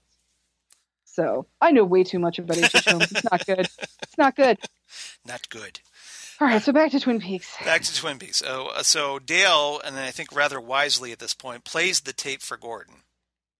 And Gordon also agrees that he should never, ever leave the hospital, ever. Right. Ever, ever. Meaning Windom, yes. Yes, meaning Windom. Yeah, and so Dale accepts reassignment to San Francisco at this point. This is... Yeah. Diane, pack your bags. We're going to San Francisco. Exactly. And the car is gassed up, the trailer filled. I have a cooler full of sandwiches, pickles, marshmallows, trail mix, and milk. I love that. Yeah. And we should have had like Diane saying, F you, Dale, or F you, Cooper. Yeah, exactly. Where's the vodka? Yeah. I need vodka if we're going on this long of a trip. But yeah, he's taking his dad with him. Yeah. And they do a little tour of the United States as they go. They go to and eventually land in Reno, where his dad marries a woman named Shamrock. Shamrock. She's good luck. You gotta exactly. You gotta figure. She's lucky. He's gonna get lucky with Shamrock, apparently. So they get hitched. I think maybe his dad just kind of like leaves him at that point. Maybe stays in Reno, or I don't know. I love the description of this. My new stepmother is named Shamrock. Interestingly enough, she is an old Bryn Mawr grad with a degree in Germanic languages. Right. They plan to spend their honeymoon in a little hut with a sauna on top of the Continental Divide. Diane, do you ever wonder if you were left on your parents' doorstep by gypsies? He's like, how do I come from these people? Right. Yeah, pretty much. Well, it's kind of ironic, yes, that Cooper, Mr. Straight-laced FBI agent guy, had hippie parents, apparently. Or at least a hippie father, essentially, and brother. Well, right, that's the thing. Well, I mean, he's sort of the... Yeah, the odd... He's the he's the black suit tie sheet. He's the odd duckling. He definitely is, but he's sort of the Alex P. Keaton of his family. Right. That everybody else is very... But he does share that metaphysical, psychic... special gift thing with his mother, so he has that. But his dad. Although instead of Ronald Reagan on his wall, Cooper has J. Edgar Hoover. J. Edgar Hoover and Ephraim Zimbalist Jr. Yeah. So, and with the dad, and I'm sure that there's lots of dads out there who have lost wives and then wound up inappropriately married to, potters that cheat on them, or... Well, you have your midlife crisis and I'm going to get to 20-something and I'm 40 and Yeah, exactly. So he gets to San Francisco after having some adventures throughout the United States, like going to Alcatraz, Great Plains, finding Chinese donuts. Yep. And guess who's in San Francisco with him? So once again, the coincidences of Dale Cooper's life come right into the forefront. Robin Masters. Yeah, remember Robin, from the FBI, from the FBI Academy, that he was kind of like having a little crush thing, but they never developed anything from it. Well, she's there in the San Fran office. And so he gets a new case about a month later. The body of a young man, approximately 20, dumped next to the highway, bound and gagged, shot several times, naked with signs of sexual abuse. Poor guy. Now, it feels to me that we have the makings of a serial killer here. Yeah, because there are apparently other unsolved murders. So, and this is where it gets a little... And these are male prostitutes. Right. So apparently this one was 19 years old, addicted to speed. Mm-hmm. And Cooper theorizes that the killer has killed 8 times over the past 2 years in a straight line from Illinois to San Francisco. Hmm. 6 of the victims were last seen in gay bars. So Dale, and this is kind of hilarious. He goes undercover as a gay man, and he talks about Yes. how comfortable he never knew how comfortable leather chaps could be or whatever. The feel of leather against skin is a Yes. surprisingly sensual experience, is what he says. Yeah. So he goes So to I love the name of the club. It's Club called Y. Club Y. Yes. As in Y chromosome. Yes, exactly. So there's a light blue sedan circling the club. Dale pursues a Dodge Dart that attempted to run over a male prostitute after an argument over services rendered. My question about this Dodge Dart is, was there a chickadee on it? There was what? A chickadee. A chickadee. Nope, that's a chickadee on a Dodge Dart. So another thing that I think is adorable about this is, says Club Y. Diane had been propositioned 5 times in the last hour. Not one fit the profile, though several were exceptional dancers. Yes, I must be doing something I didn't know when I was in college, because I never had that kind of luck before. That's hilarious. I just thought, he's like, well, they're not what I'm looking for, but they're good dancers. Now, that would have made a hilarious Twin Peaks episode to see him undercover at a gay bar. That is so clinical. Seriously. So they end up tracking down some evidence. The suspect was placed in custody, but that's not the serial killer, as it turns out. Mm-mm. The evidence points to a salesman named Bush. Dale captures the salesman, who ends up confessing. Yes. And at this point, Dale's kind of fed up with the whole violent crimes, so he asks to be reassigned to the Counterintelligence Task Force. And he stays there for the next 6 years. And they do not acknowledge if there are any tapes from this time period. The only thing that they have released or allow are audio letters he sent to his father. Yeah. And which some of these crack me up. Sorry to hear about Shamrock's accident. The lab people here at the Bureau all agree that most people can function quite normally with only 3 toes.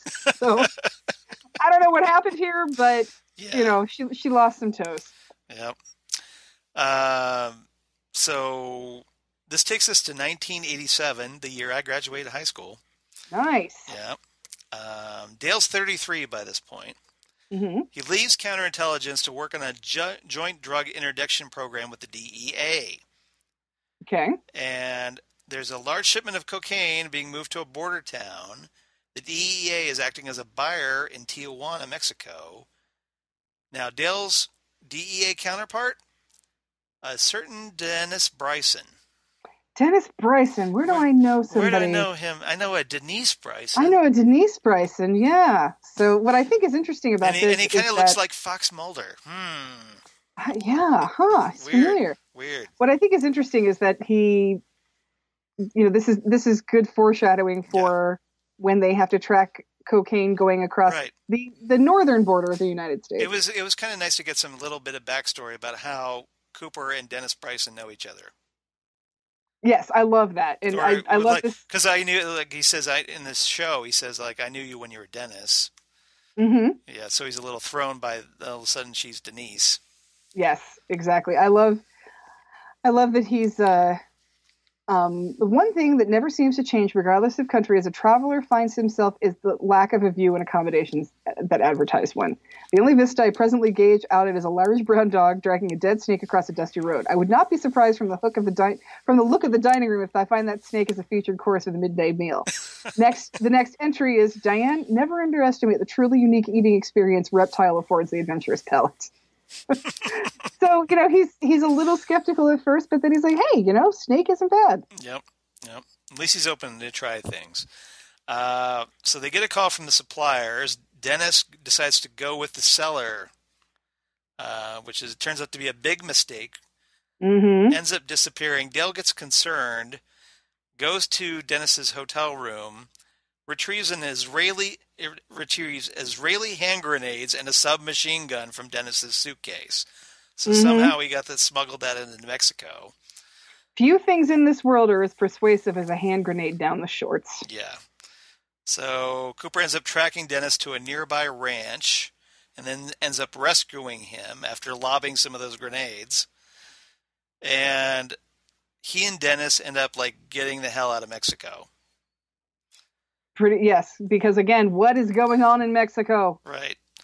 So I guess their next big case is there's cocaine moving through a dentist's office in Oakland. Cooper, turns out we learn, has a fear of dentists. Yes, he does. He had not been to the dentist in 7 years. Yeah. He says, I'm sure this is just my imagination, but I am certain that every one of my teeth is suffering from severe decay. Yeah, he makes some comment that apparently that like some 7-year-old boy or whatever has a better dental future than I do or whatever. Yeah, the bad news is the 8-year-old I was seated next to in the waiting room has a better dental future than I do. He is the proud father of 6 cavities. Yeah. So, and he says... Then he says, like, he makes the buy with the dentist and arrest him, but then he says, well, but at least, like he did nice work or something to that effect. I forget what it was. Each time he found a new cavity, the dental assistant would shake her finger at me. Diane, if you have a moment, would you look through the Bureau's handbook and find out if there are any specific regulations against shooting dental hygienists? Diane, this is one dentist who has drilled his last tooth. Unfortunately, it was mine, but I think he did fine work. Yep. So he was able to arrest the dentist. After he got some good dental work.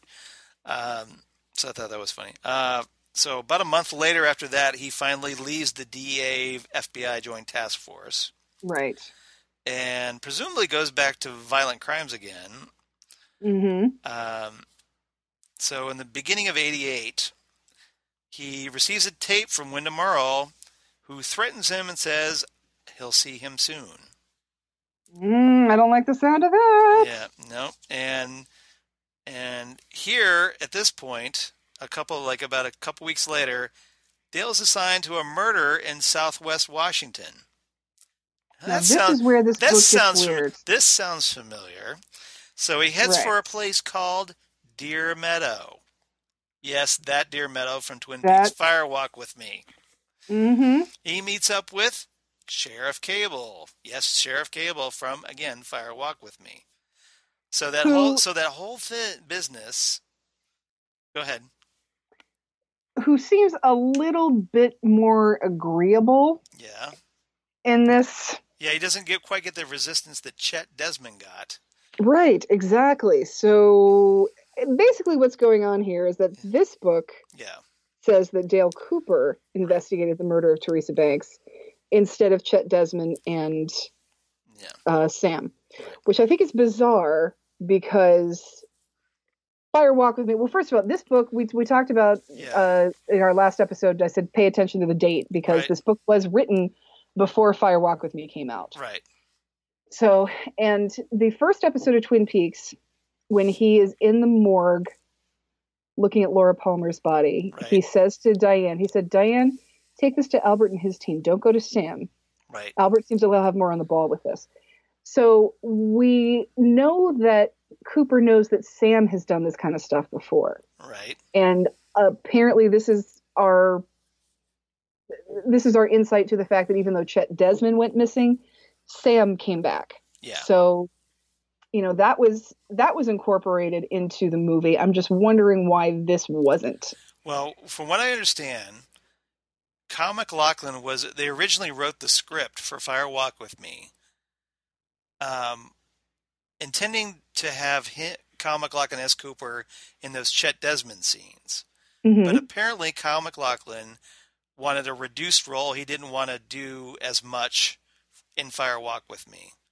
Okay. So this apparently is the reason why they created the character of Chet Desmond as a substitute Cooper, kind of like the War Doctor being a substitute Christopher Eccleston in the Doctor Who 50th anniversary special, The Day of the Doctor. Right. For all you Doctor Who geeks out there.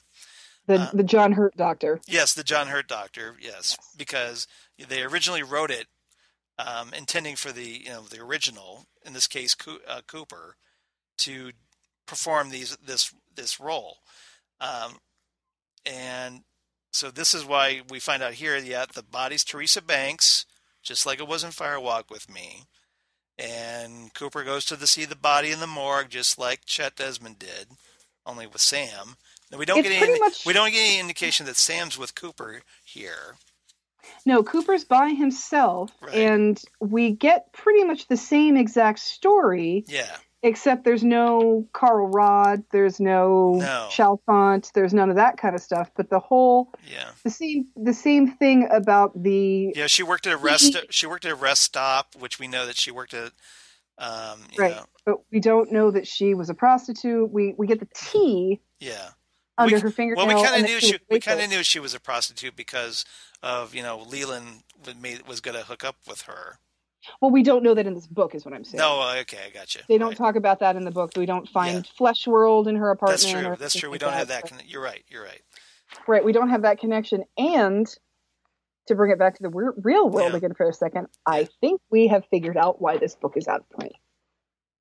Because they have decided that it's kind of at least Because it is non-canonical. well, at least this part is. Yes, I This part is think non-canonical, now yeah. essentially the way I treat canon is that everything is canon until something more official comes along to contradict it.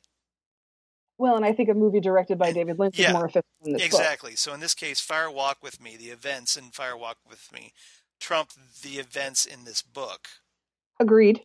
So essentially, yeah, this is like, an alternate timeline. Hey, maybe this is alternate timeline where Cooper did this instead of Chet Desmond. See, and I thought about that. Yeah, That if that's how we can explain it at least and make it work. I was thinking about that with the whole wibbly wobbly timey Yep, wimey thing that right, happened in the last episode of the new series, right. that might have done something. But wouldn't that have only changed the ripples from when Laura went missing? Yes, it would have, but it's So what well, else happened timey wimey? unless there's just more. Maybe there was an alternate timeline where Cooper went farther back. Possibly, maybe he did Yeah, say, right, if we go further, everything will change. right. So maybe that I Yeah. don't. This is of course This is the part where your brain explodes. my brain explode. Yep. So this is the part where we start pontificating on information that was written 25 years after Yes. this book, and this book would have had no way of even beginning to predict what they would have said in this situation. But we can kind of use our knowledge to kind of try to make it work a little bit. Right. We can sort of try and fan fiction it exactly. It is kind of fan fictiony, but but it's kind of like retroactively explaining what happened. Right. And it's just I'd forgotten about this aspect of the book when I read this again for a podcast. Right. I was like, oh yeah, that's right. There was no Chet Desmond. There was no Sam. There was none of that stuff with the local law enforcement. Yeah. And there was no Carl Rod. And so, thank God we got Carl Rod. Oh yeah, definitely. That was definitely an upgrade. That was a major, major upgrade. Yeah. So now we do. But I think. Go ahead. I do think that this explains why the diary is still in print, but this book is not. Right. No, probably. What they need to do is do a revised edition of this book, revised and updated version, to fit in with, with the, kind of fit it in that Chet Desmond did that. Maybe they could use that as a way to explain what happened to Chet. Exactly, because we still don't know. So there you go. There's update that, and we can finally find out what happened to Chet. Come on, Mark Frost. You want to do this for us. Or Scott, get your brother on this. Who knows? Yeah, I don't care which member of the Scott family or the Frost family does this. I would like for it to happen. Bring in another Frost, Fred Frost. Dave, how many Frost you got? I'll take them all. Dave Frost. Who knows? Now we do get a little bit more information on Theresa Banks, which I kind of liked. I liked this too. So we find out that she was born in Tacoma, Washington in 1970 to Ellen and Tony Banks. So we know her parents. And at 12, we find out her parents were killed in a car accident, and she became a ward of the state. Poor kid. And then about 3 years later, she runs away from a state facility, and presumably there's the gap between there and she ends up becoming a prostitute. Unfortunately, she probably becomes a prostitute around the same time she runs away. Probably. So she's probably had a very hard, tragic life. In order to survive, yeah, she probably did. Right. That's exactly what I'm thinking. But yeah, we do learn a little bit more about her backstory. She becomes a little less mysterious, but... And in a sad moment, she ends up getting buried in an unmarked grave. I know. I hate that she's in Potter's Field like that. But it makes sense. It does make sense. It does. Given who she was. She's just such a tragic person. Yeah. Well, Twin Peaks is nothing but tragedy in a lot of ways. But Cooper's there at least. He ends up returning to San Francisco because, hey, there's no leads to follow. Yeah, there's nothing, and there's not going to be, because this is... Yeah. We find out later this is like a completely supernatural thing that he won't even begin to come close to until he gets to Twin Peaks. Right. And the only reason Bob was even there was because Leland was there. Right. So it makes you wonder how many other prostitutes there were in Leland's business trips across wherever he went that we just haven't noticed yet, because we found an R and a T and a B, right? Right. Now, Robert's got more letters. Now, granted, well, yeah, exactly. Well, so maybe it was just either that was just the third in a potential series of victims that never happened, or there are just victims we never found out about. That's what I'm wondering. That if he ever did finally finish spelling his name, we just don't know who they are. Right. It's a good question. Cooper, a month later, has dreams of dancing with a little man and a beautiful young woman. Well, who could those people be? Who could those be? But yeah, a little timey-wimey action going on here. When you see me again, it will not be me. Right. Yep. Doesn't she look almost exactly like Laura Palmer? She is Laura Palmer. Yep. I feel like I know her, but sometimes my arms bend back. Yep. So we've got more tapes coming in from... Right. Windom Earle, like in June of 88, Windom attempts to escape but gets caught. What I think is interesting about this letter from Windom Earle is he says, met any nice girls lately? Right. Which makes me wonder if they were thinking of saying that Windom Earle had something to do with Theresa Banks. Yeah. But I'm glad they didn't go through that. Yeah. Well, I think it's just, we don't know, because or maybe he's just pouring salt in the wound of the fact that he knows that Caroline was the love of his life. That's what I kind of got thinking, that like maybe it's kind of a veiled threat of like whoever Cooper hooks up with in the future, Windom Earle's going to kill her. Mm-hmm. That's what I'm thinking. Right, exactly. Windom Earle says in a tape that it's time for the game to commence. Windom will move first at the worst possible time, but doesn't quite move just yet. Well, and we know that Windom does move at the worst possible time when Cooper has been put on leave from the FBI for breaking the law to go into Canada to get Audrey. So after that happens, that's when he makes his move, when Cooper legally can't do anything because he's on leave from the Bureau. He's had to turn in his badge. Yeah. So we know he does in fact do that. Yeah. Now, at this point, after getting this tape from Windom Earle, somehow Dale gets it in his head that, hey, I'm going to ask Diane out to dinner. When I read this, I thought, is this the dinner? Is this the night? But no, it couldn't be.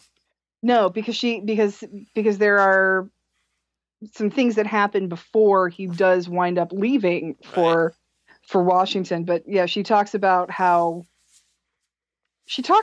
food that they ate in a very sensual manner. Yeah, they ate at a Chinese restaurant, so he took her to there. And this is where he realizes that he doesn't know her last name. You would think she would have a nameplate on her desk.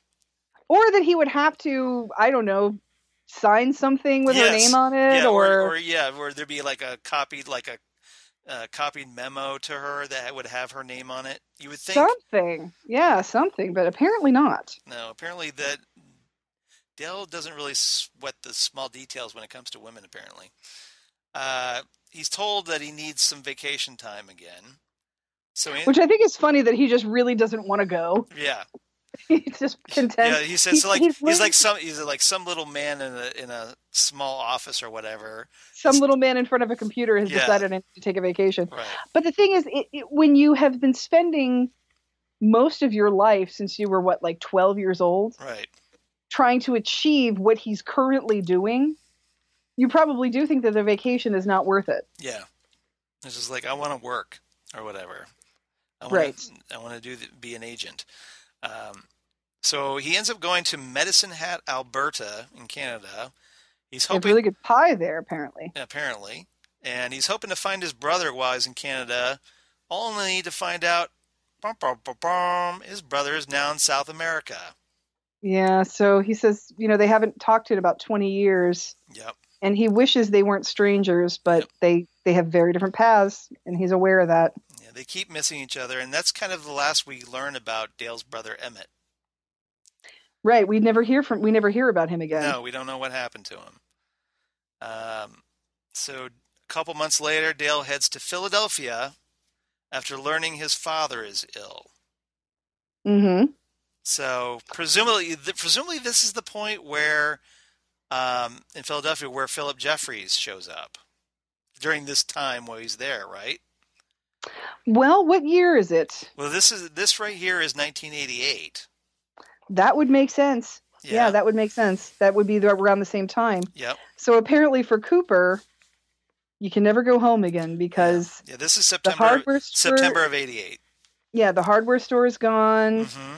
His house is now a parking lot. Yeah, they put it down for a parking lot for a fried chicken restaurant. The Schlermans are gone. The school is still there. And apparently the janitor that caught him recording the sex education class won $50,000 in Atlantic City and has retired, which I think is awesome. Mr. Jackpots. So, Mr. Jackpots. So so the movie theater was on fire. The diner's closed, and the only thing he says that remains the same is the cemetery. Yep. You can't go home again. But apparently you can shop there. Yes. So, good news though, Dale's father recovers.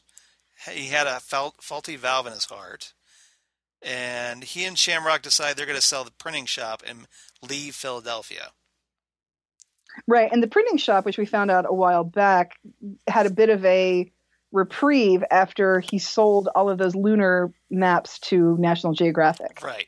So he had a bit of a windfall there, and then he started making calendars. Maybe that got him to get his business back up and running again. Right, and he started. You know how when you get him out of bankruptcy. Yeah, you know how like when you get a Christmas card from your insurance agent, it has a little calendar in it or something like that. Yes.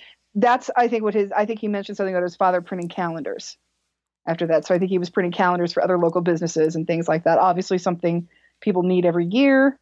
Right. So, and here is where Cooper tells Diane that his father was in fact the one that discovered Cooper's crater. Right. Which again is adorable. Yep. So you really love that. I love that. I love it when you take an existing factual historical fact yeah, and then make a story around it. Sometimes it's great, sometimes it's not that great, but I think it's an interesting way of telling a story. For example, there was a British miniseries a couple of years ago called Titanic. Yes. And what's her name was in it? What was the companion from Doctor Who started out as the robot that couldn't make custard? Oh, no. Well, she wasn't a robot. She was. You mean Jenna Coleman? Jenna Coleman, yes. Jenna Coleman. She played. First she played. She wasn't a robot, but she was like a. No, she. Well, we found out that in the course of the story that she was ended up becoming a Dalek. That yes, the Dalek. Because the Clara Oswald, his eventual companion. Clara, thank you. I could not think of her name. So Clara Oswald. So eventually she gets fragmented and scattered throughout time, and one of those cells, Oswald, ends up on this ship, and is essentially converted to a Dalek that we find out through the course of the story. And this is before he actually meets her as Clara. later on. Right. So, yeah. So that was Jenna Coleman. Jenna Coleman, yeah. So Jenna Coleman is in it, and who I've met, by the way. Oh, is she lovely? She is very lovely, and nice. Yeah, just as pretty as you would think in person. So. Oh, I'm sure she is. Yeah. So in this miniseries, one of the things that the miniseries, and Chris and I like to jokingly say this, as paraphrasing, the Royal Tenenbaums. Yes. What this show presupposes is that Peter the painter was on the Titanic. Okay. Which is, Peter the painter being the famous anarchist who would leave his mark through graffiti, and no one knew who he was. That was just his name through the press and law enforcement. Right. That he went on the Titanic because around the same time, all activity that had been attributed to him, the MO that had been attributed to him, stopped. So that conjecture was that he was on the Titanic and went down with it. So that's why everything stopped. And I think that's an interesting storytelling device. Whereas the James Cameron Titanic, I think, takes that a little too far. Well, the Cameron version is so romanticized. Well, the Cameron version is so, it does take an existing historical event and riffs on it, which I think is a fine idea, but I think it zeligs itself a little bit too much. And I apologize for using a reference that validates the work of Woody Allen. But if you've ever seen the movie Zelig, basically he's in every possible historic thing. I guess you could say Forrest Gumping. Yes. Where well, you weren't validating it; you were just referring to it. I was referring to it. Well, the thing was that when Forrest Gump came out, we said he was Zeligging. Yes, so now we should say he's Forrest Gumping. You made a verb out of it. Yes, exactly. So the story sort of Forrest Gump's the character of Rose a little bit too much, but I like that concept, and I like that concept in this too. That his name's Cooper, the creator's Cooper, and they just slide it in there. It clicks. Subtly. It clicks. I think that's adorable. That is adorable. So. All right, so a couple months later, Dale realizes he's bored. I need a case, a good case. Mm-hmm. And guess what? He gets one. February 24th at 6 a.m. Yep. There's been a body found in Washington State. Yep. A young woman wrapped in plastic. She's dead, wrapped in plastic. Get Harry on the horn. Yep. So yes, that is our last after one final letter from Windom Earle. Who wants one last game. One last game, but of course Cooper leaves for Washington. Yeah, he says I'll make my first move very soon. Well, you said that back like a year ago, and you still haven't moved yet. Well, again, how long did it take the Count of Monte Cristo? 7 years? Yeah. So yes, our last entry is Cooper going to Twin Peaks. Yeah, that's February 24th. Now, 4 days before, though, I thought this was kind of interesting. He's unable to sleep, and he's questioning why he's here at this moment. And he asks, what is he destined to intersect with? So they try to reveal at least that Dale was a little prescient, that something was going to happen. Right. So, and then 4 days later he goes to Twin Peaks. But I love him saying, Diane, as Groucho Marx once said, Harpo, you talk too much. So I think that's his way of saying I'm possibly overthinking this. Yes. Yeah. But obviously not, because something was about to happen. Yeah. And for those of you kids out there who don't know the Marx Brothers, shame on you. Shame on you, first of all, especially now that we have this thing called the internet and YouTube, and you can look them up all the time. Right. Harpo never spoke. Right. Harpo actually had a honk honk. That was his character, was that he was a mute that used a horn to communicate. Yes, he used a horn to communicate. So he was the teller of the Marx Brothers. Right. So that's why that joke is funny. Yeah, it is. Now, there was one kind of continuity glitch here. One? Well, there's a few, but the big one, I think, is when Caroline stated to have died in 1979. Mm-hmm. But in the show, Cooper said she died 4 years ago, which would put the murder about 1985. Yeah, that is a little weird. That's like 6 years difference there. So kind of a little. Mm-hmm. And again, I think that this timeline was shifted to Well, that's to accommodate the writer or what the writer wanted to write about. right, and I think in the sense of this, in the realm of just this book, Right. that is a bit more of an egregious continuity issue because that's something that was existing at the time, as opposed to the changes they had to make for Fire Walk with Me to be Chet Desmond investigating the Theresa Banks crime rather than Cooper. And I will say I prefer the Chet Desmond storyline because, as I said before, we get Carl Rod. Right. And it just makes the story that much more mysterious. Right, because you have an FBI agent that just suddenly disappears, which is why Cooper's kind of brought in to kind of pick up where Chet leaves off. Right. And you have the connection to Flesh World and Leland Palmer and to Right. Laura Palmer. And we didn't have that at the time. We only knew that the FBI was specifically Cooper was there. Right. Because he was aware of the previous case. They never said in the show that he was on the previous case. He was just aware of it. Right. And him being on, and this is something we, of course, work in later, that him being on the Blue Rose Task Force would make him aware of it, regardless of whether or not he was on the case personally. Yeah, we don't get anything like associating with the Blue Rose, though, at this point. No, the Blue Rose is... So that must have been something that they invented for Twin Peaks Fire Walk with Me after this book was written. That was completely generated for Fire Walk with Me. Yeah. We've never seen that before or since. And interestingly enough, Blue Rose was only that one thing. We haven't necessarily seen a Blue Rose. No, but we've had, a reference to it. Right, we've had reference, and they are called the Blue Rose Task Force because of that one case, the Eye on the Blue Rose, right, and the tulpa. But we've never seen Laura with a blue rose. We've never seen an actual blue rose come up. We did, because remember there was that whole thing that Miriam in the hospital was sent a bouquet of flowers of blue roses. Oh yeah, that's true. There was that's true. But never with Laura, though. No. So this is an intricate world of strange and beautiful, terrifying things. Wonderful and strange. Wonderful and strange. Yeah. So do you have a rating for all this? Oh, for this book, yes. Yeah. We should rate this book.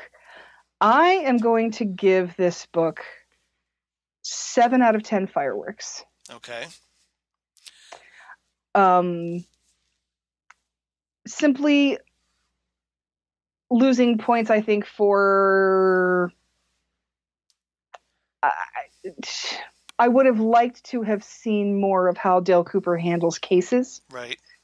And I think that the redactions, while logical, I would have liked to have read more.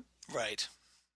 And of course, losing a point for being only half valid at this point. Yeah. And losing a point just because I would like some good things for Cooper. Because we know that after, he has some nice times in Twin Peaks, but he has some rough, his entire life has been kind of rough, and that saddens me. Yep. Doesn't make it a bad book. No.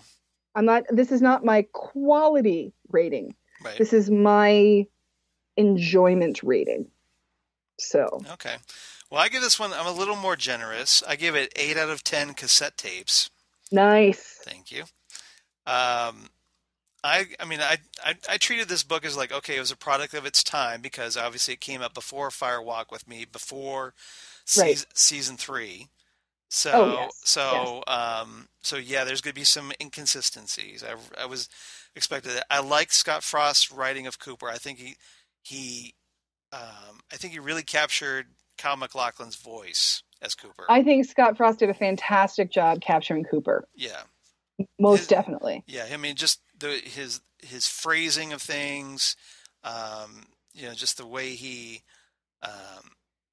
kind of like you could almost hear Kyle MacLachlan reading this dialogue.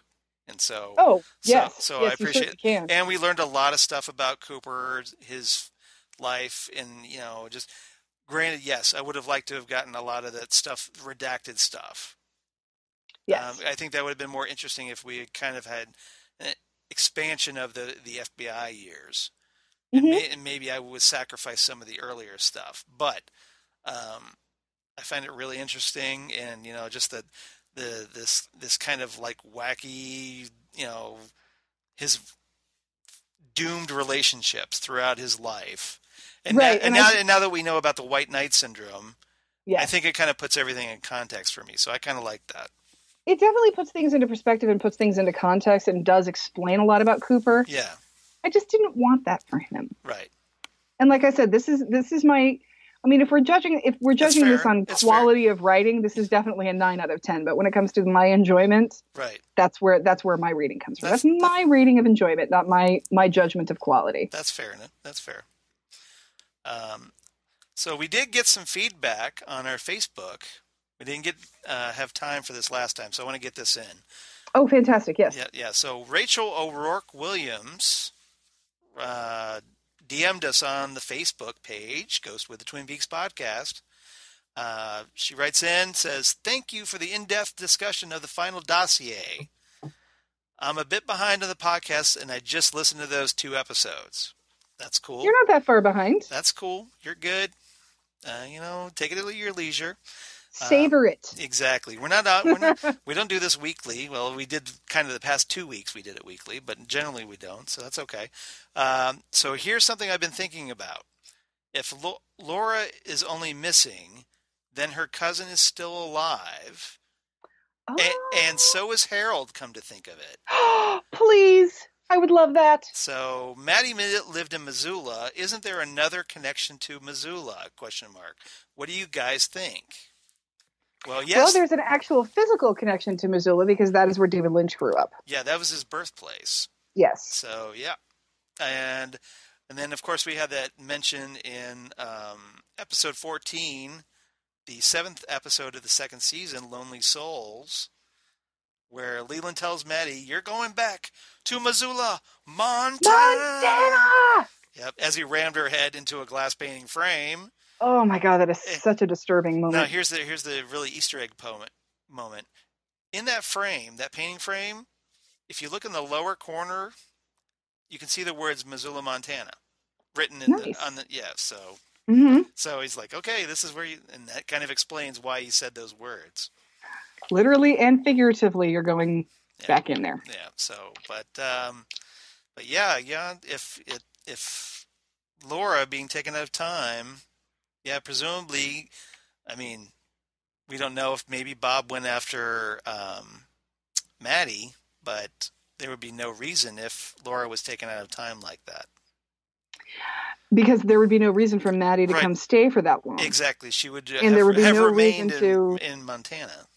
Right, and there'd be no reason to mess around with Maddie and make people think that she's Laura. Yep. And so that's interesting. So Rachel, this is an interesting path we have gone down here. Right. So if Laura if Laura is alive but just disappears, yeah, then I'm presuming a lot of similar things would have happened, like James kind of needing to get away and find his head, and right.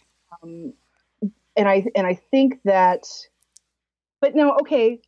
Now I'm sort of talking as I'm thinking, and that's never a good thing. Right. So if Laura goes missing, maybe you have to talk this out. If Laura goes missing, yep. Domino effect here. Would the same actions be taken by the same people? For example, would Maddie still come? Now I'm thinking. Now that I think about it, Maddie might not still come, because if your daughter goes missing, maybe what you don't want is another girl in the house to remind you that your daughter's missing. So maybe that would have been a little more inappropriate. Right. So maybe she wouldn't have come and stayed for as long. Right. Well, there wouldn't have been a funeral, for one thing. There would not have been a funeral. That's true. But she does stay with them for a while to sort of help take care of things. So you're right. Yeah. So maybe she did come to help out for a little bit. Right. I'm wondering if she would have come to help out a little bit, or if that would have just felt weird to, be like she was, replacing. I don't know. I'm not sure. It depends on who you are and it's how you possible. perceive I would say it's things. possible, at least, that she. Yeah. But would Donna have been as eager to solve the mystery and find Laura?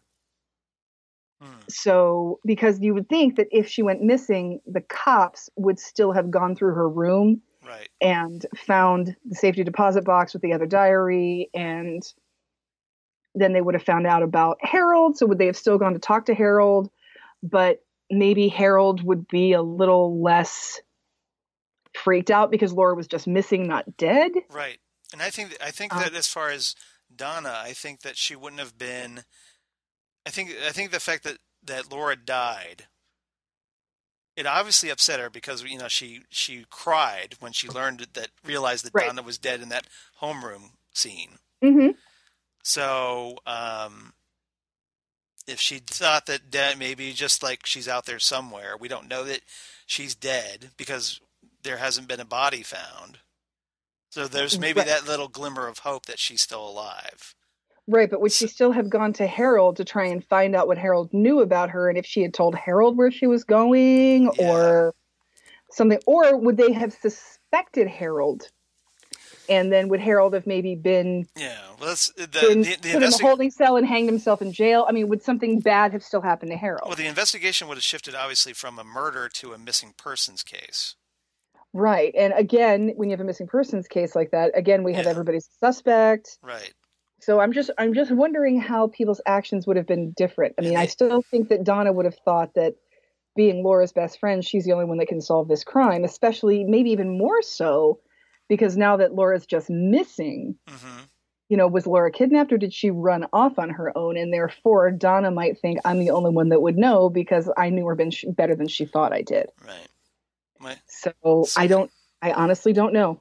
I'm wondering if the FBI would have been called in because if maybe Ronette never got crawled down off the mountain out of that train car.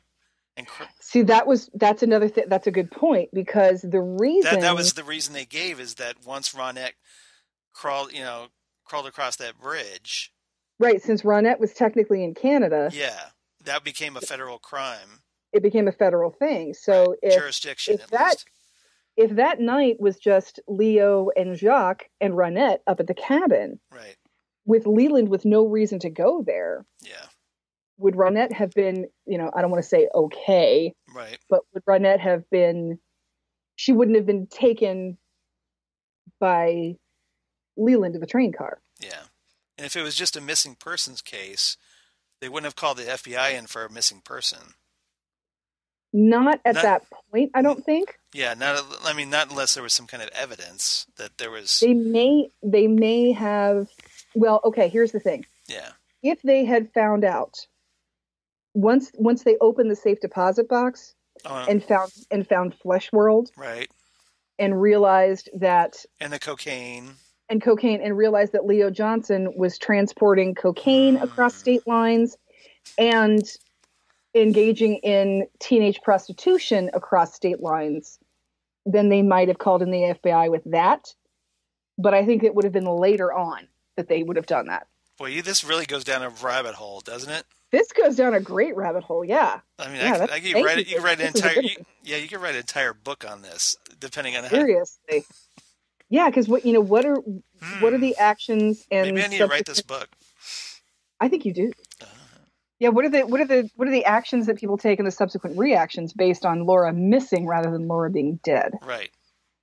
It sets up a whole different chain of events. And the FBI may have. I'm sure the FBI definitely would have come in once they figured out about One-Eyed Jacks because that is across the border. Yep.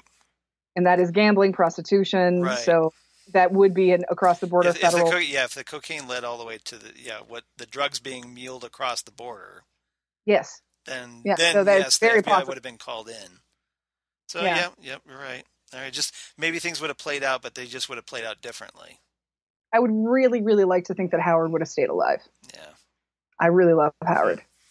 Yep. So hope you got. Not Howard. Harold. Harold. Harold, yes. What's wrong with me? Yeah. What's wrong with my brain tonight? It's my dad's name. Come on. He should stay alive too. Yes, he should. Yes, he should. Especially since tomorrow's his birthday. That's right. Yeah. He'll be 83. Tomorrow is my cousin Kelly's birthday as well. Oh, happy birthday. She'll be 34? Okay. 35? I forget. 34, I think. Okay. All right. So now you know our birthday information. So I hope we weren't getting too personal there. Yes. We don't want to get too personal. Don't want to get too personal. So thanks, Rachel. I hope you got your money's worth out of that answer from your question. So seriously, yeah, we can. Yeah, we could just take this as far as it could go. We could do this another 2 hours. I'll probably be marinating on this for the next couple of weeks, so this will probably come back up again. That's true. Yeah, definitely. That's true because you're gonna have some time to kill on that flight.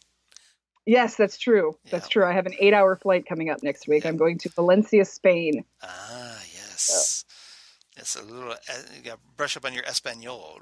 Brush up on my Espanol, which is not that great, but I can get around. I can go to the store and I can buy bus tickets. You can get by. Yes, I can get by. ¿Dónde está Casa de Pepe? ¿Dónde está la zapateria? Where's the shoe store? I just thought of that old Steve Martin album that made me think of that. Yeah. Yep. So maybe a little while before we do another Ghostwood, maybe a few weeks, presumably. Possibly, yes. So what do you want to talk about next time? I don't know. Let's marinate on that and surprise everybody. Okay, because I was thinking going through this got me thinking about the Diane Twin Peaks tapes of Agent Cooper. Oh yeah, we could do that, which is also by Scott Frost, unless you want to do something a little different to kind of break up the Cooper emphasis. No, we could do that. Because there is on that cassette there is a lot of new material. There's sound bites for the show. Yeah. So what's on those tapes for those who aren't aware? They did like some of the tape recordings that Cooper did while he was on the show, but there's also some specially recorded new material that Kyle MacLachlan did. So we get a little bit more bonus stuff. So we could talk about that. Let's do that. Let's finish out the Cooper stuff. I forgot about those. Yeah. Okay. So next time, next time for episode 30.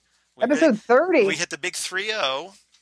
Good for us. Yeah. So we'll do that here in a few weeks after Zan gets back from Spain. Yep. As she comes back all tanned and rested. Well, I've been looking at the weather report, and it's going to be kind of overcast and rainy, so I doubt it. It'll be nice weather. It'll be like in the 60s, but that's not bad. It's better than some of the weather we've had here lately. So right? Yeah. Jeez. So, all right. So come on back. In the meantime, if you want to get a hold of us like Rachel did, so thank you again for writing in, Rachel, and a great question. And if you want to reach us like Rachel did, you can reach us on the Facebook page, Ghostwood the Twin Peaks Podcast, or you can reach us on the Twitter machine at GhostwoodCast. Please do there and follow us. That would be great. Or you can email us, do the old school email at ghostwoodpodcast@gmail.com. We'd love to hear from you. And if you got any questions, just something maybe your theories on the alternate timeline ramifications, we'd love to hear from you. Please let us know. Or if you got any ideas of stuff that you'd like to have us cover here on Ghostwood, we're up for that as well. Stuff we haven't already covered. That would be great. Zan, where can they reach you on the interwebs? Well, after you get back from your vacation, or at least. Well, hopefully I'll have some internet access while I'm there, but we'll see. Yeah. You're on vacation. You're not supposed to. I try to stay away from the computer when I'm on vacation. I would hope so. Yeah. Unplug a little bit. Yes, I am on the Facebook as Zan Sprouse. Yes. I am one of the moderators of the Ghostwood page, so if you have anything specific for me, I'm there for that. Yep. I'm on the Twitters and on the Instagrams as Udinax19, where I just basically post goofy little ramblings about my life or photos of things I think are hilarious. So, And I they're awesome. Or you send me Valentines from Leo Johnson. yes, Leo Johnson Valentine's. Yes, for times for a bit of a time calibration here. Today is the 15th of February, the day after Valentine's Day, and Right. I found some funny little Valentines on the interwebs, and one of them was a picture of Leo that was basically his rambling about, you smoke one brand of cigarettes from now on, because if I come home and find two brands of cigarettes. Yep. So it was made to look like a Valentine, which I think is horribly psychotic. And then of course they had the picture of him when he's got the sunglasses on, the party hat, and the kind of kazoo in his mouth, and yeah, pretty much. Yeah. Oh my God, Bobby, he moved. Yep. And then there was another one that I saw that I thought was quite funny and a little bit naughty. It said it was Pete Martell, and it said, "This Valentine's Day, let me put my fish in your percolator." Ooh, hey now. Oh my goodness, we're getting a little forward there, aren't we? Yep. A little risque there from a little bit risque. Pete Martell. Who knew he had it in him? I think he just seemed like such a sweet old man. He did seem like such a sweet old man. That's true. Yep. So Charles, it's always the quiet ones. Of course, you can reach me on the interwebs at Charles Skaggs on the Twitter machine, at Charles Skaggs on the Instagram, Google Plus for all you crazy kids on the Google Plus, and then Facebook, of course, Charles Skaggs, and my blog of Geeky Things. Damn good coffee and hot. Damn good coffee and hot, where I talk about all the things Twin Peaks-ish, and Ghostwood, and all kinds of comic book sci-fi goodness on my blog. Lots of stuff coming out this week. So, a bunch of trailers that came out recently, and some TV news, movie news. So check that out. You're just nerding it up over there, aren't you? Pretty much. What are you saying? That I have no life? No. No, I'm just saying you're nerding it up. I'm geeking. That's your life. I prefer geeking it up because nerd is I've always treated nerd as a slur. Really? It's interesting. The N word, a different N word. See, I always thought of nerd as being a little more bookish and geek as being a little more fanish. Yeah. So, or as they say in The Simpsons, I'm not a nerd, Bart. Nerds are smart. Poor Milhouse. Wah, wah. I think it's kind of funny that you did something rather nerdy by referencing The Simpsons at that point. I can't not do something nerdy or geeky. That's just what I do. But that's why we love you so much. Aww. I love you. No, I love you too. All right. So now that we've done this mutual love fest, everybody come on back for episode 30. We'll talk Diane, the Twin Peaks tapes of Agent Cooper. And we'll do a little bit more insight into the weird and wonderful brain of Dale Bartholomew Cooper. Bartholomew Cooper and the weird brain of the Frost family and the Lynch family and everybody in between. And we'll get to listen to some Kyle MacLachlan goodness as well. That is always awesome. And while you're waiting for episode 30, head on over to the Southgate Media Group Patreon, see what you see. Yep. Get an idea of what else is going on in the podcast world of Southgate Media. Maybe, every month you want to give us a buck or two. Yep. That'd be great. That would. And then maybe you could check out some podcasts like, Next Stop Everywhere, or the Phantom Zone podcast, or the upcoming Titan Talk, the Titans podcast. Those would be good ones to pick. I've heard those are great podcasts. They've got a really good host. Well, let's see. One's Jesse Jackson. He's really good. And another one's Karen Lindsay. She's good. So Jesse and Karen are very good. Yes. I don't know about the other guy. The other guy kind of sucks, but yeah. Oh, what are you talking about? But anyway. So. But So, and also this time around, the tapes of Dale Cooper, I believe, are on Audible. Yes, they are. They are on Audible. They might be on YouTube too. Okay, but yes, they are a little more available than the. You get probably a better quality if you go through Audible. Yes, and if you already belong to Audible, and you're like, oh man, what am I going to get this month? Well, that's what you can get. Or if you're like me, you can dust off your old cassette player and Yeah. And the actual cassette that you still own, and hope that it doesn't like jam when you play it.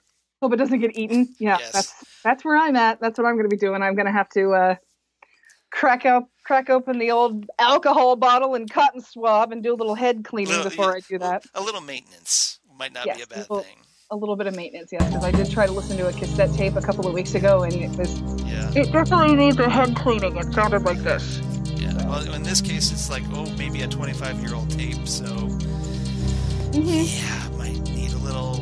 Maybe I'll be buying it on Audible. Yeah, I might be too. We'll see what happens. Maybe. Yeah. So fingers crossed. All right, so come on back, and we'll be right here on Ghostwood, the Twin Peaks podcast. Bye, everybody.